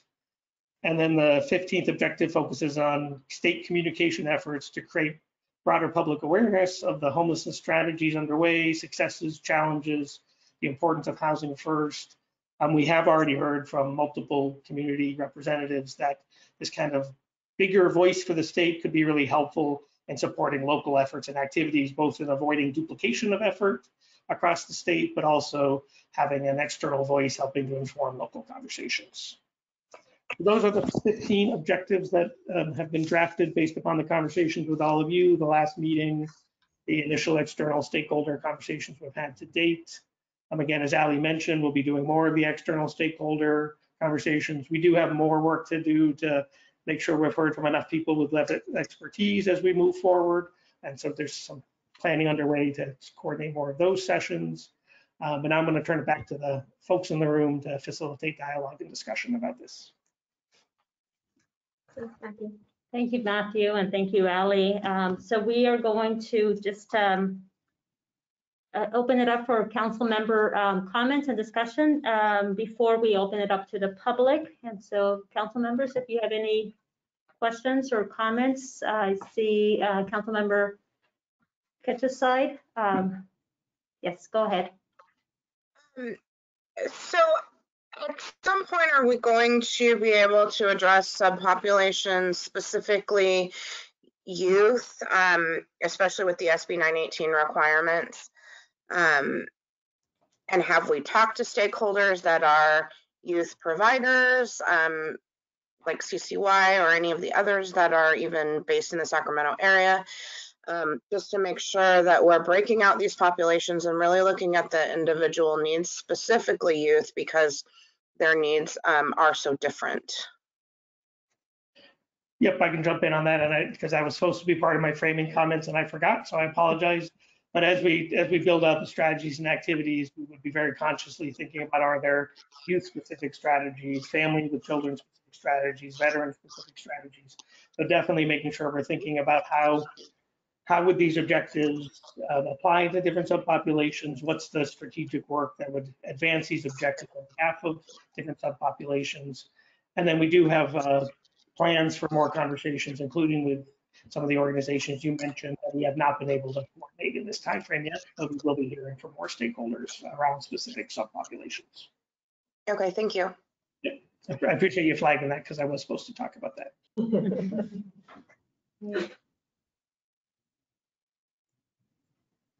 Okay, any other questions or comments? Yes, Councilmember Gilman. Hi, this is, well, a couple of things, a couple of reflections I wanted to share. I wanted to say I think this is a great start for these broad buckets, and I'm really eager to see how we're going to then break them down into action.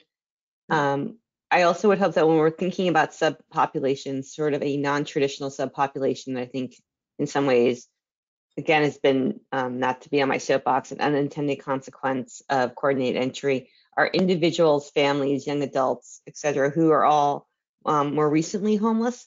Problem solving only goes so far. And I think that if we wanted to look at how do we rapidly rehouse individuals who, I'm just illustrating an example, who've been homeless for 12, less than, 15 months in a much more traditional rental subsidy way, or voucher utilization through our housing authority system in the state. I just don't want to lose track of that population, which when you look at point in time counts across the state has been increasing year over year. I think we get stuck sometimes just focusing on chronic homelessness. So that was just one reflection. And then I would also hope to, in the framing, to open up the document. And I know we haven't really discussed this, so this could maybe be at our next council meeting. I hope we would be bold, ambitious, and innovative. And I'm not sure, and I look to Deputy Secretary Sutton, if we have the ability to do this. I'd love to see us actually start with a bold goal. Again, illustrative that by 2030, we're going to reduce homelessness across the state of California by 75%. And I'm just throwing that out there, again, as an illustrative example, because I do think we need to hold ourselves accountable at the state level, and that gives us then the leverage to hold the COCs and the counties accountable through some of the mechanisms that, that we, and some of the levers that we do have. So I didn't know quantitative reductions, either at the population level or broader, were going to be part of the plan, but I wanted to put a plug that I think that should be part of the framing document that we're sort of driving to during this 2-year process. Good. Thank you. Want to respond? Yeah, I mean, I can sort of respond, Gail. I think that it would be a good conversation for us as we move into the December meeting and thinking about how we're framing some of it. I think the challenges we've had, and we've even had some of these conversations with our legislative stakeholders recently, is that we're trying to make this actionable, and it's hard to figure out how to make it actionable and aspirational, not knowing sort of budgetary conversations, not knowing what might change with legislative impact. And so I think we're trying to balance that out a little bit, and so just figuring out how we do that while still keeping it in this really intentional, actionable 2-year model. But I understand that the framing piece of this, as we think about how it actually is packaged together, perhaps there's something there that we can do that signals the fact that we want this to have a longer term impact, and this is just our first 2-year bite at the apple, so to speak. Yeah, and Allie, I think it would even be what our North Star is. Really like the fact it's going to be so actionable, and we can hold ourselves accountable, and hopefully the public, the governor's office and the legislature will hold us accountable as well, and then that trickles down. But I was just throwing it out there to have sort of more aspirational North Stars of what we believe as a council and as a state we want to achieve around the over 150,000 Californians who on a nightly basis are experiencing homelessness throughout the state. Yeah, absolutely. It's a really good point. Thanks. I think Corinne might have had her hand up too. I'm not sure. Yeah, Right, I guess. Councilmember Buchanan. Yeah. Thanks so much. So thank you, Matthew, for walking us through this so in such a clear way. And I agree also that the layout is really helpful, I think, to digest the information. And you've done such a great job synthesizing so many. I know there were many, many conversations that went into this document. During the conversation around some populations, it also just made me think about all of the different partnerships and collaborations that will likely be needed to be successful in this work and really lifting up work. I'm thinking in particular about work with our criminal justice partners at the state level, and we could be with our workforce partners, just the ways in which we as a council can work with especially other state agencies to really move the needle. So just wanted to lift up that desire to see that included as well. And, I wanted to, thank you for that comment. I also wanted to sort of build on the comment that was made by Tamika Moss as she was presenting, and it goes to item number, well, actually, I guess objective number 13, that we need to enhance partnerships between homelessness service systems and workforce development. The way she couched it, though, was very different. It was not just about sort of workforce development and employment, but it was about asset building and wealth building, which is, I think, very different. And it goes to this point of being aspirational. So it's not just like connecting somebody to a job. It is, how are we sort of creating those, kind of pathways to build on the assets that individuals are bringing, but also how are we connecting and setting up individuals or families or households to kind of be on this wealth building pathway, right? And that is bold, right? That is different. And so I would ask that maybe we reframe number 13 to capture that more kind of aspirational focus, that it's more than just workforce development. It is, asset building and wealth building, which then I think will drive a different set of strategies and different set of actions and a different group of stakeholders that or partners that need to be engaged. Yeah, I think that makes a lot of sense. Matthew, I don't know if you, Yeah, I think you could reframe, and then the employment focus might actually be more of a strategy activity under a Yeah, good. Thank you. Okay, Councilmember Caviar. I think, Don, you might be on mute. There we go. There we go. sorry, I just wanted to commend the staff for putting together such a comprehensive and broad, diverse set of planning objectives, and they cover a lot of territory. And so the overarching objectives, I think that since they're going to guide the more detailed planning process, it's kind of understandable that they lack a certain level of detail regarding the measurable outcomes the council is going to want to likely achieve from these efforts. So my comment is simply that whatever objectives we end up agreeing to, that staff should also be tasked with identifying the objective measures by which we're going to evaluate our success, and then sort of the frequency at which point we're going to report that out. And I'd like to know if my fellow council members would like it as well, but I was sort of thinking that it might be helpful as we go forward if, to the extent possible, the council or the staff could report back on the outcomes of the funding that we previously deployed from the council, and specifically, how was it used and what strategies were the most impactful in dealing with homelessness, what worked and what didn't. And I think that that would be helpful in sort of shaping our discussions going forward. So that's my comment. Yeah, and I would just say we'll give a little bit, not quite to the level of detail you just mentioned, but we'll give a little bit of that if we get to our departmental update today.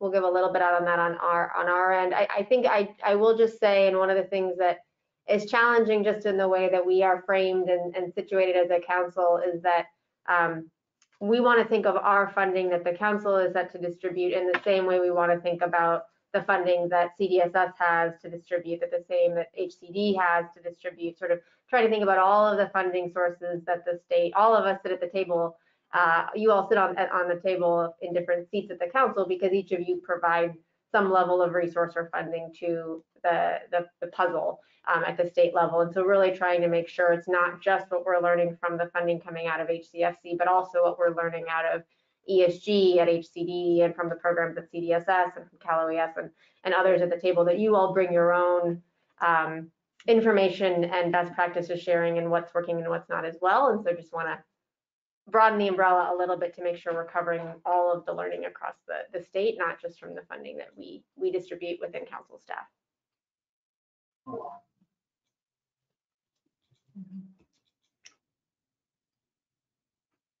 I would just say also on the point of the importance of measurable outcomes, and then also having a schedule or a timeline for reporting back. I definitely agree with you. I mean, I think that this is the way that we will track our progress, and then also kind of, course adjust and not only sort of report out through our meetings, but at some point be able to have like a public, a more public sort of scorecard or public, kind of performance, be able to, to share more broadly, right, the work of HCFC. And so my understanding in terms of how we're going through this process is once we've established the, and the council agrees with these being the 15 objectives, the next step is to begin to build in the detail to be more precise in terms of the strategies, and then how we're going to measure those strategies, and then to come back with a reporting kind of schedule to present to the council, and then we can kind of adjust from there. So, I appreciate you bringing it up, because I think that is definitely part of the next phase once the council feels that this is the right framework for us to move with. We didn't want to get too deep in the details if you all thought that we were missing something or that, was not the right framework. Yeah, and I would add to that too, in the conversations we had with you all, each individually at the state agency side, you may recall that we said, we're going to be coming back to you all with your action items to put into this, so that it is not just the staff suggesting what you all should be doing or what the staff at HCFC should be doing, but that all of us collectively have skin in the game, so to speak, and that we will be tracking as a collective all of the different council members who represent state departments will have something to report back on in these council meetings, that the staff is sort of the facilitator for those conversations, that we're the nudger, we're the pusher, we're the, hey, how's that going? Can we provide any additional support? but that there's some pieces of this the staff will be doing, and there's some pieces of this that the state agencies and departments will be coming to the table recommending that either that they've already started doing, and so we want to capture that information, right? We want to know the great work we're already doing and how that's moving us towards these objectives, and also taking a look at what else we need to be doing more of collectively across the state agencies and departments, not just within HCSC staff. So you may recall that little nugget, and so it's great to hear the interest in that because that is our next step. And Matthew, I would just flag that as we think about measures, especially on a relatively short time horizon for this action plan, we likely will have some process measures of were we able to do what we committed to do, and did we do it well? We'll likely have some that are just output measures, given what can be accomplished, but measuring kind of the volume of activity and the number of people who might be impacted, and then probably a smaller number, to be honest, of outcome measures, given just the time frame and the ability to control some of the final outcomes at the local level. But so I think we just need to be ready that the measurement system will likely be process measures, output measures, and outcome measures.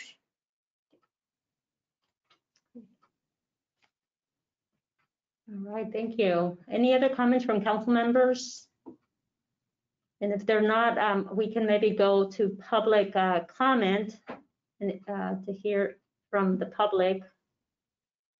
Okay, I don't see anyone raising their hand, so I think, oh, do we? Who is that? Looks like we have some public comment hands raised. Oh, okay, okay. All right, council members, we're gonna go to the public comment portion on the agenda and turn it over to Evan to help us facilitate this. Thank you, Secretary. So if you wish to make a public comment, if you're a member of the public, please locate the raised hand icon. You'll use that to indicate that you wish to make a comment. And then I'll unmute your line. I'll mention your name so you know who you are. And you will have 3 minutes to make your comment. So it looks like first we have Christine Smith. Christine, your line is open. Terrific. My name is Christine Smith. I'm with the California Partnership to End Domestic Violence, and we have several members on the call today from our Policy Advisory Council. So we did want to just kind of emphasize that as you're thinking about populations to include in this plan and in your work going forward, that the population of domestic violence survivors that are considered homeless under the federal definition, but that 57% of homeless women experience or report domestic violence as an immediate cause of their homelessness. 18,000 women or 18,000 domestic violence survivors stayed in shelters last year. So we do want to make sure that we're highlighting that population and encourage you to consider them for funding, but also for your long-term plan.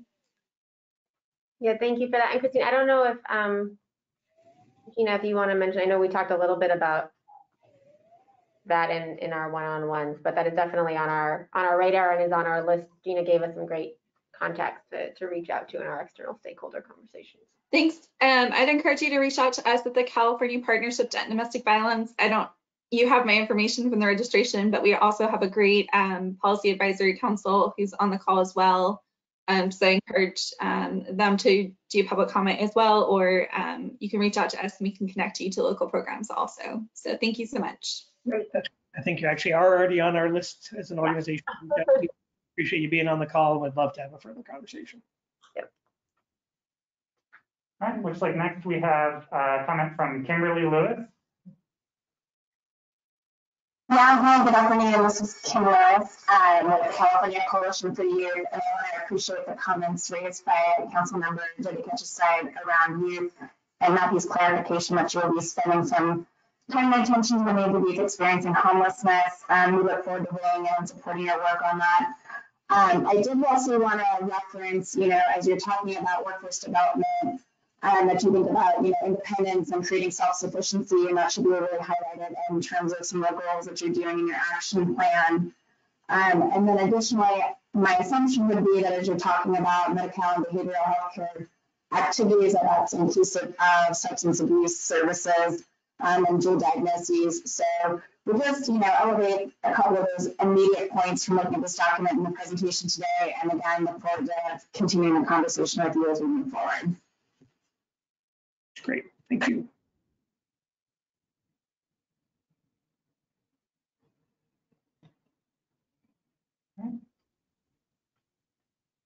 I'm not seeing any other public comments, any other raised hands.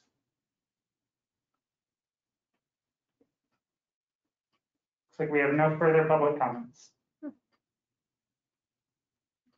Give it we'll give another 30 seconds and see if anyone else wants to chime in.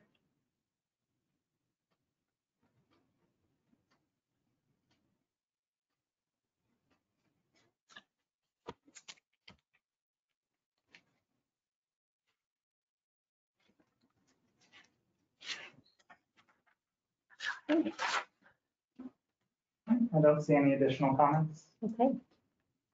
All right, no additional comments. And so thank you for those of you that are with us today from the public, and for those of you that provided input, we very much appreciate it. And of course, we will be following up. So now I'll turn it back to the council members to see if you have any final comments or questions or remarks. Yes, Councilmember Anderson.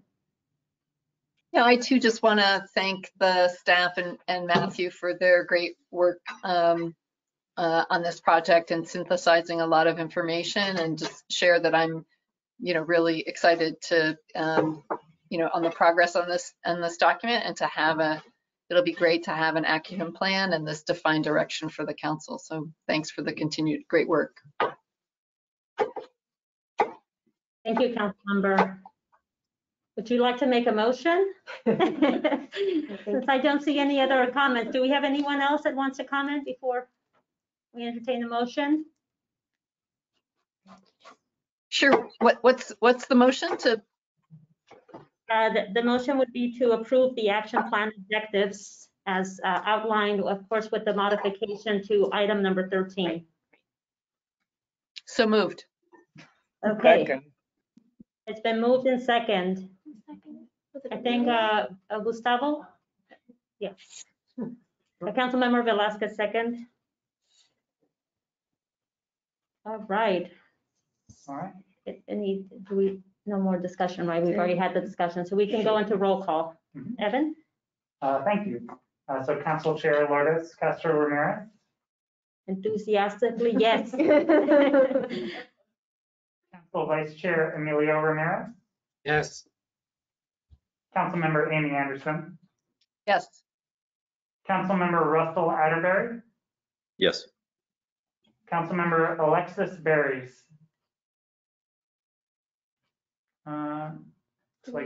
Looks like Alexis may have dropped off at some point.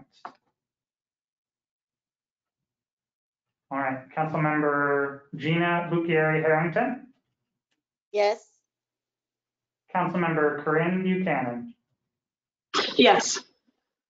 Councilmember Donald Cavier. Yes. Councilmember J.C. Cooper. Yes. Councilmember Gail Gilman. Yes.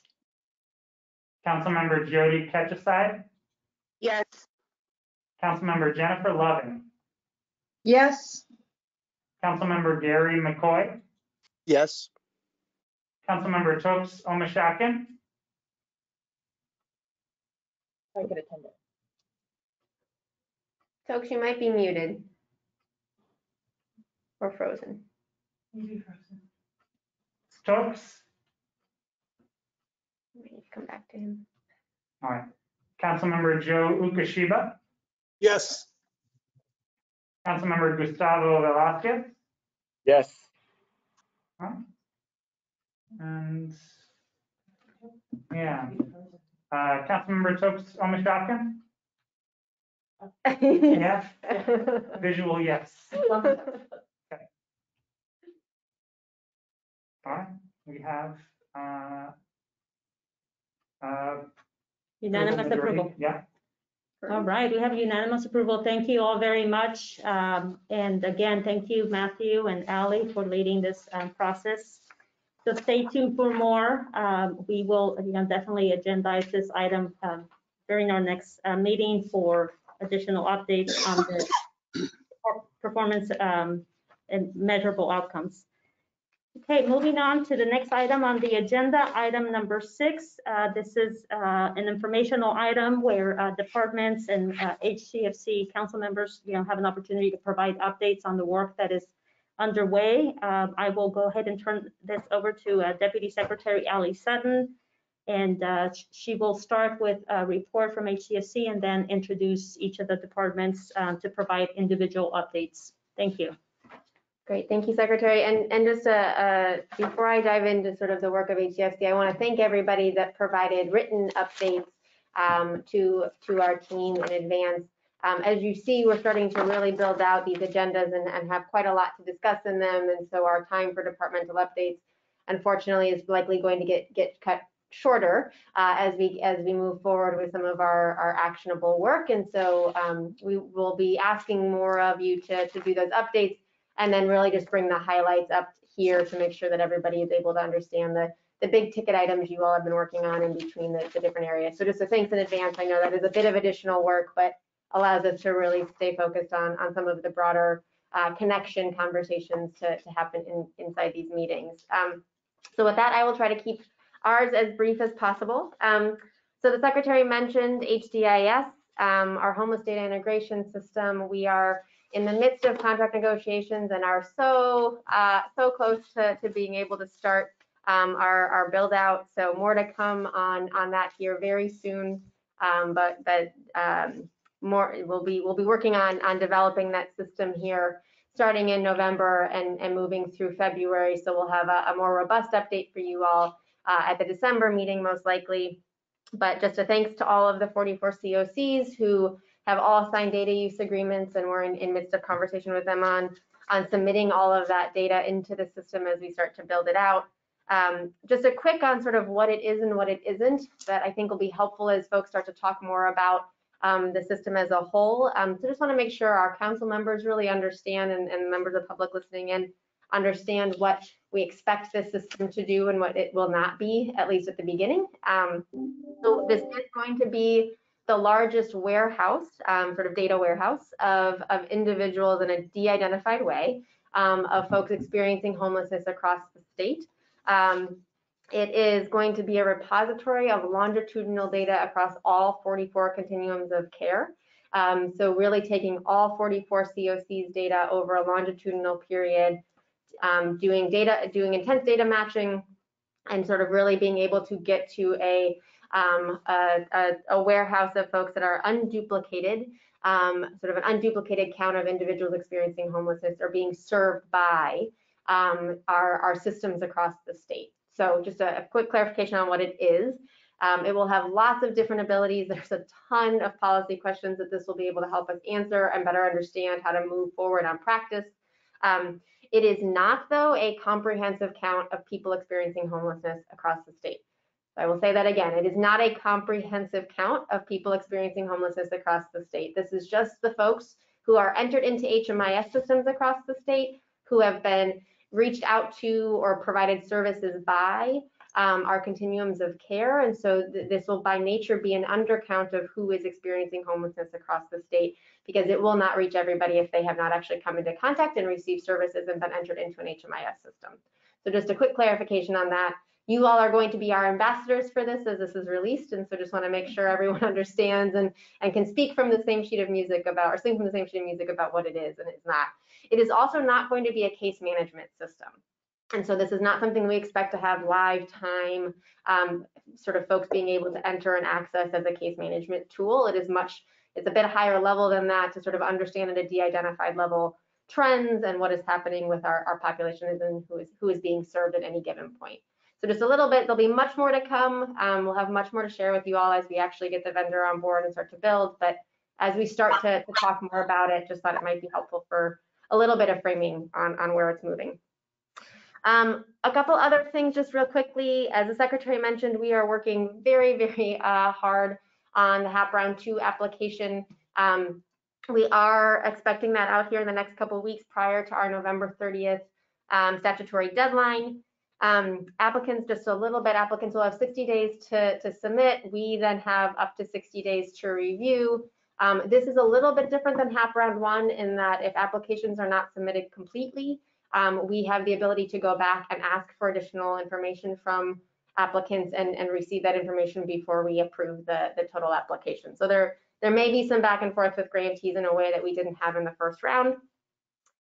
They're also given some statutory amendments into this round of funding. The application itself will look a little different. You will see some nice coordination and alignment with other applications that have come across the state. So really trying to make sure that we are asking similar questions to things that we have asked in the past, that HCFC or that HCD has asked in their ESG application, and what CDSS has asked in some of their applications. So really trying to make this, while it is not one large application across the state, really trying to make sure that we're trying to ask similar questions for grantees to make it an easier process for them to apply for state funding. So some of those things we will be asking a bit similar questions to what ESG asked, and we will also be asking some racial equity questions because that is embedded into the statute this year. So really looking forward to having some of those dialogues with communities as that gets released. Other things just quickly, and I'll go very fast on these, more to come maybe later, but a little bit on HEAP and HAP since it's been a while in terms of expenditures. So we have data through June 30th, so we're a little bit delayed, as you can expect, from getting reports back from our grantees and sort of having them be able to invoice appropriately. But as of June 30th, our HEAP was 92% obligated, so that $500 million was 92% obligated and 47% spent, which quarterly spending shows us in a pretty good spot across the state to fully spend down that funding by June 30th of this coming year. And HAP, we were really excited to see. I think we've lessons learned from HEAP in local communities about how to move this funding more quickly. HAP, you might remember, we just dispersed funding in May and June. And so through June 30th, 35% was already obligated and 3% was already expended. Not surprising, most of that funding has gone towards new sort of emergency sheltering, non-congregate sheltering sorts of things, given that this funding hit right in the beginning of some of our COVID response efforts. So more to come on that as we get going, but very happy to see communities sort of moving those balls forward and seeing a lot of sort of flexibility and need for strategic thinking about how to use this funding in relation to other new funding that has come down from the federal government. So just a bit on that. And then the last thing I will mention, just to stay in line with our timing, you know, and I imagine CDSS or HCD may speak a little to this, but we have been really having coordinated conversations about how to ensure folks that are currently in Project Roomkey sites have permanent housing exits. And so one of the things we're working on in coordination with our partners right now is trying to put out some additional guidance, sort of following up from our strategic spending guide we put out in July, very targeted towards Project Roomkey exits, how to use the funding they have to make sure that's happening, best practices that we've learned around rehousing efforts out of Roomkey from the 100-day challenge and other things like that, but very much trying to make it a clear and urgent priority of the state to make sure that the folks that are currently living in those sites are not returning to unsheltered homelessness. So more to come on that, but some exciting guidance that will be coming out around that to just help communities think about how to scale quickly. So with that, I am going to go through our list here real quickly of departments. So maybe just I have on my list starting with JC at DHCS. I think you provided a written update, and so folks should have that. But anything you'd want to add to that or highlight from that, now is your time. No, to respect the time of others, I have my written response, and I'm happy to engage with anyone outside of the council meeting if they have additional questions. Okay, great, thank you. HCD, Gustavo, you also had a written update, but anything you'd want to highlight there? Just very quickly, I mean, Homekey, as you may have probably seen, every week the governor has been talking about this groundbreaking initiative, an innovative program, as you, I'm sure, are familiar with, to purchase and rehabilitate hotels, motels, vacant apartment buildings, and other properties and convert them into permanent long-term housing for people experiencing or at risk of homelessness. So far, as I pointed out in the report, we've announced, well, the governor has announced personally 6 rounds of awards. This is over $700 million to exactly 78 projects. And when all of this is done, we'll have more than 5,000, close to 5,100 permanent housing units in communities throughout California. These federal CRF dollars have been complemented by $45 million in philanthropic funding, $20 million from Blue Shield of California, and $25 million from Kaiser to support operating subsidies for HomeKey projects. So meeting, as you know, an expedited deadline set by CRF expenditures by the end of the calendar year. So we are working around the clock to execute the standard agreements that will make these acquisitions, actual acquisitions, fully completed, equip awardees to implement the HomeKey projects. Additionally, just to wrap up, October 7, this past October 7, the Joint Legislative Budget Committee approved the governor's request for an additional $200 million in CRF funding to continue to provide HomeKey support to communities with ready for conversion projects. So this will allow us, you know, there's a lot of projects on the wait list, really allow us to continue to fund into the wait list, which is very good news. Again, we're very tight deadline, right? So trying to complete all of this by the end of the calendar year, but so far it's moving. The initiative is moving quite well, and you know, other updates are on the report, including I don't know if we included information on the CARES Act, but we are obviously also moving dollars into communities as part of ESG CARES Act round 1 and round 2. So that's all I have. Great, thank you very much. Cal HFA, Don? Yeah, we have a detailed report included in the package, but by way of a brief update, the agency has a special needs housing program, which is a loan program targeted at financing the development of permanent supportive housing units for individuals with serious mental issues who are homeless or at risk of homelessness. And HCD's No Place Like Home program that was approved for funding in 2016 replaced that program. So we've been in wind down mode ever since. And by way of update, there's a table in your package that lists the counties as well as the 55 projects that we're working through our pipeline. Those projects are all scheduled to close construction by June of 2022. To date, we've closed 4 projects for about 305 units. We have 25 that have closed construction for about 1,658 units. And we have an active sort of in process. They're still working through the final approvals for another 26 projects for 1,602 units. So at the conclusion of the program in December 15, 2023, we expect to have about 3,565 units of deeply targeted affordable housing for some of our most vulnerable population completed. So that's where we are at this point. Great, thank you very much. Cal OES, Tina, anything you'd want to add to your written report? No, I think we capitalized everything on that. Still working on COVID, as you all know, and fires and public safety shutdowns right now. So we're in full swing. And have been for months. So. Yes. Great, thank you. CDSS, Corinne, anything you want to add to what was submitted? Yeah, sure. I'll just highlight a couple of things. Thanks everyone. Corinne Buchanan, the California Department of Social Services. So the first is that we are continuing to provide COVID-specific guidance to our existing grantees as they respond to the unique needs of our population. Also, just a quick update on Project Room Key, which I think folks may know is our state-supported but locally administered effort to provide non-congregate shelter in hotels, motels, and trailers for people experiencing homelessness in response to COVID-19.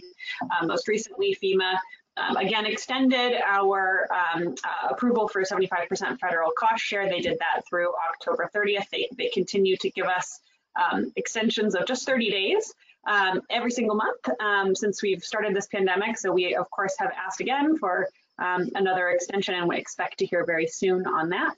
And we'll continue to make those requests for the duration of the pandemic. We, as a reminder, have set an ambitious goal of securing 15,000 units across the state, and succeeded in exceeding that goal by securing over 16,000 hotel rooms to support this effort. As Ali mentioned, we've been very across the state family. We've been really focused on supporting communities on their rehousing efforts out of Project Roomkey. And some communities, in fact, are, not all, but some communities are winding down some of their Roomkey sites in order to really deeply invest in those rehousing strategies. Just a couple of quick updates on our additional programming, including our CalWorks Housing Support Program. We will be very soon releasing our allocation of $95 million in funding for the Housing Support Program, which, as you probably, some folks know, is a rapid rehousing intervention for people who are on CalWorks, families who are on CalWorks. I want to lift up one important bill that was signed into law this year that specifically focuses on our CalWorks Homeless Assistance Program, and that is Senate Bill 1065, which makes some changes to the program, a number of changes, about 10 changes, but most notably, it removes the $100 asset limit for families to receive or become eligible for the homeless assistance benefit, which we think helps really just remove an unnecessary barrier to access to these really important housing resources for low-income families. And then lastly, we'll lift up that our housing and disability advocacy program, and this is our very flexible program to provide outreach, housing supports, case management, as well as benefits advocacy for individuals with disabilities across the state. We'll be releasing $25 million in state funding in the very near term for that program as well for the coming fiscal year. So you can look out for that. And that's all I've got. Great, thank you. Caltrans, folks, anything you'd like to add in relation to what you provided? Sure. I have a detailed report, as everybody else has done as well. I'll just note two very quick things. Since March of this year, we've pretty much stopped and slowed down all the regular encampment removals based on the CDC guidelines. And for comparison's sakes, how much we've slowed down between March and October of 2019. We cleared 4,000 encampments across the state. And between March and October of 2020, we cleared 40 encampments. So from 4,000 to 40 in the same 6-month span of comparison. So we've completely slowed down. And in the meantime, over the last 2 months, one key thing that we've been working on is we're developing a prioritization system, a risk-based prioritization system, to look at not only the safety implications on people at encampment sites and people using the transportation system, but also on our infrastructure. So from a scale of 1 to 5, 1 being, very dangerous, imminently dangerous to people nearby, to 5, not too bad a condition. We're coming up with a system to say, here's how we're going to determine what encampments need to be moved as soon as possible. So in the meantime, it's that risk-based system that we're working on. We're working on it with members of the HCFC, Health, HHS, OES, CHP, all very involved in that prioritization system. So those 2 quick points are very important to know. Thank you. Great, thank you very much. And then Calvet, Russ, did you have anything you wanted to? Nothing to report? I see you nodding your head. Okay. Okay. Sorry, I was trying to get to the mute button. No, nothing else there. Thank you. Great. Great, thank you. And then just a heads up, we are still trying to fill a couple of our state agency seats, and so you'll see, despite not having somebody from CDE sitting on our council to date, we do have staff members over there that we asked to provide a bit of an update on what they're up to. We'll try to, we're working very hard to fill seats on the council, but in the interim, we figured this is a really important way for all of us to be able to understand what's happening in those areas. So we'll keep trying to do that as there are seats vacant moving forward. So with that, I think we're done with departmental updates. Great, thank you. I'll just take maybe just a moment to share. As part of agency, DCSH has been taking the lead with ensuring that there is information and resources and proper understanding of the protections under a bill that was signed into law by Governor Newsom, AB 3088, which is focused on preventing evictions of tenants that are experiencing financial hardship due to COVID-19, and also delays, landlord rental recovery until after February 1st of 2021. There has been a lot of effort across agency and departments and many stakeholders involved in helping us develop resources that are available at housingiskey.com. Again, it's housing.key.com. And so I invite you all, if you are working with community members that have been impacted and that need to access resources or understand the protections that are afforded under AB 3088, you can go to housingiskey.com to access that information. Also, when you visit housingiskey.com, you should see a link to a survey that the agency has developed to help obtain input from members, from diverse stakeholders in terms of developing a plan to help inform how we intend to use future federal funding. We're very optimistic that at some point Congress is going to pass a relief package, and we want to hear from you all in terms of how those dollars should be spent.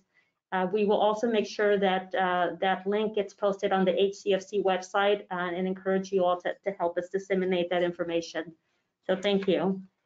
Okay, and with that, I think we'll go on to the last item on the agenda, item number 7. This is public comments on items that are not on the agenda. And so I think we'll start with, I'll turn it over to Evan to see if we have any member of the public that would like to address the council at this point on items that are not on the agenda. Sure, thank you. Any members of the public who wish to make a comment, locate the raised hand icon in your meeting window. This would be the time to do so.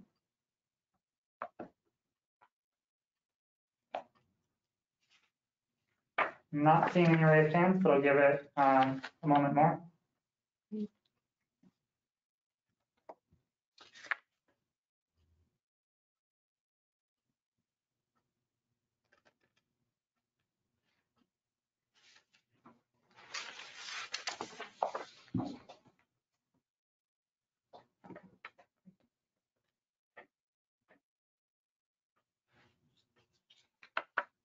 All right, I am not seeing any raised hands. Okay, thank you, Evan. Again, for those of you that have joined us for the council meeting, thank you for joining us. Thank you for your participation. Before we, of course, end today's meeting, this is an opportunity for council members to make suggestions on items for future council meetings. And so I invite you all, if you have any suggestions or comments for us to consider, this is the time to do so.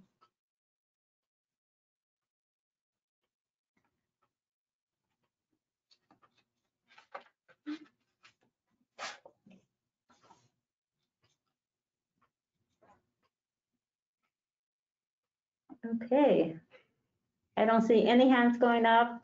I think that means there are no additional suggestions. So thank you very much. Again, I just want to acknowledge the great work that has been taking place within the staff and your efforts, your departmental or agency efforts, and the work that you're doing in the community for those of you that are on the ground, working every single day to ensure that individuals experiencing homelessness have prevention services, access to housing, and the proper support. So thank you for all that you're doing. I think this concludes our meeting, and we anticipate reconvening in December the 18th, which happens to be my son's birthday.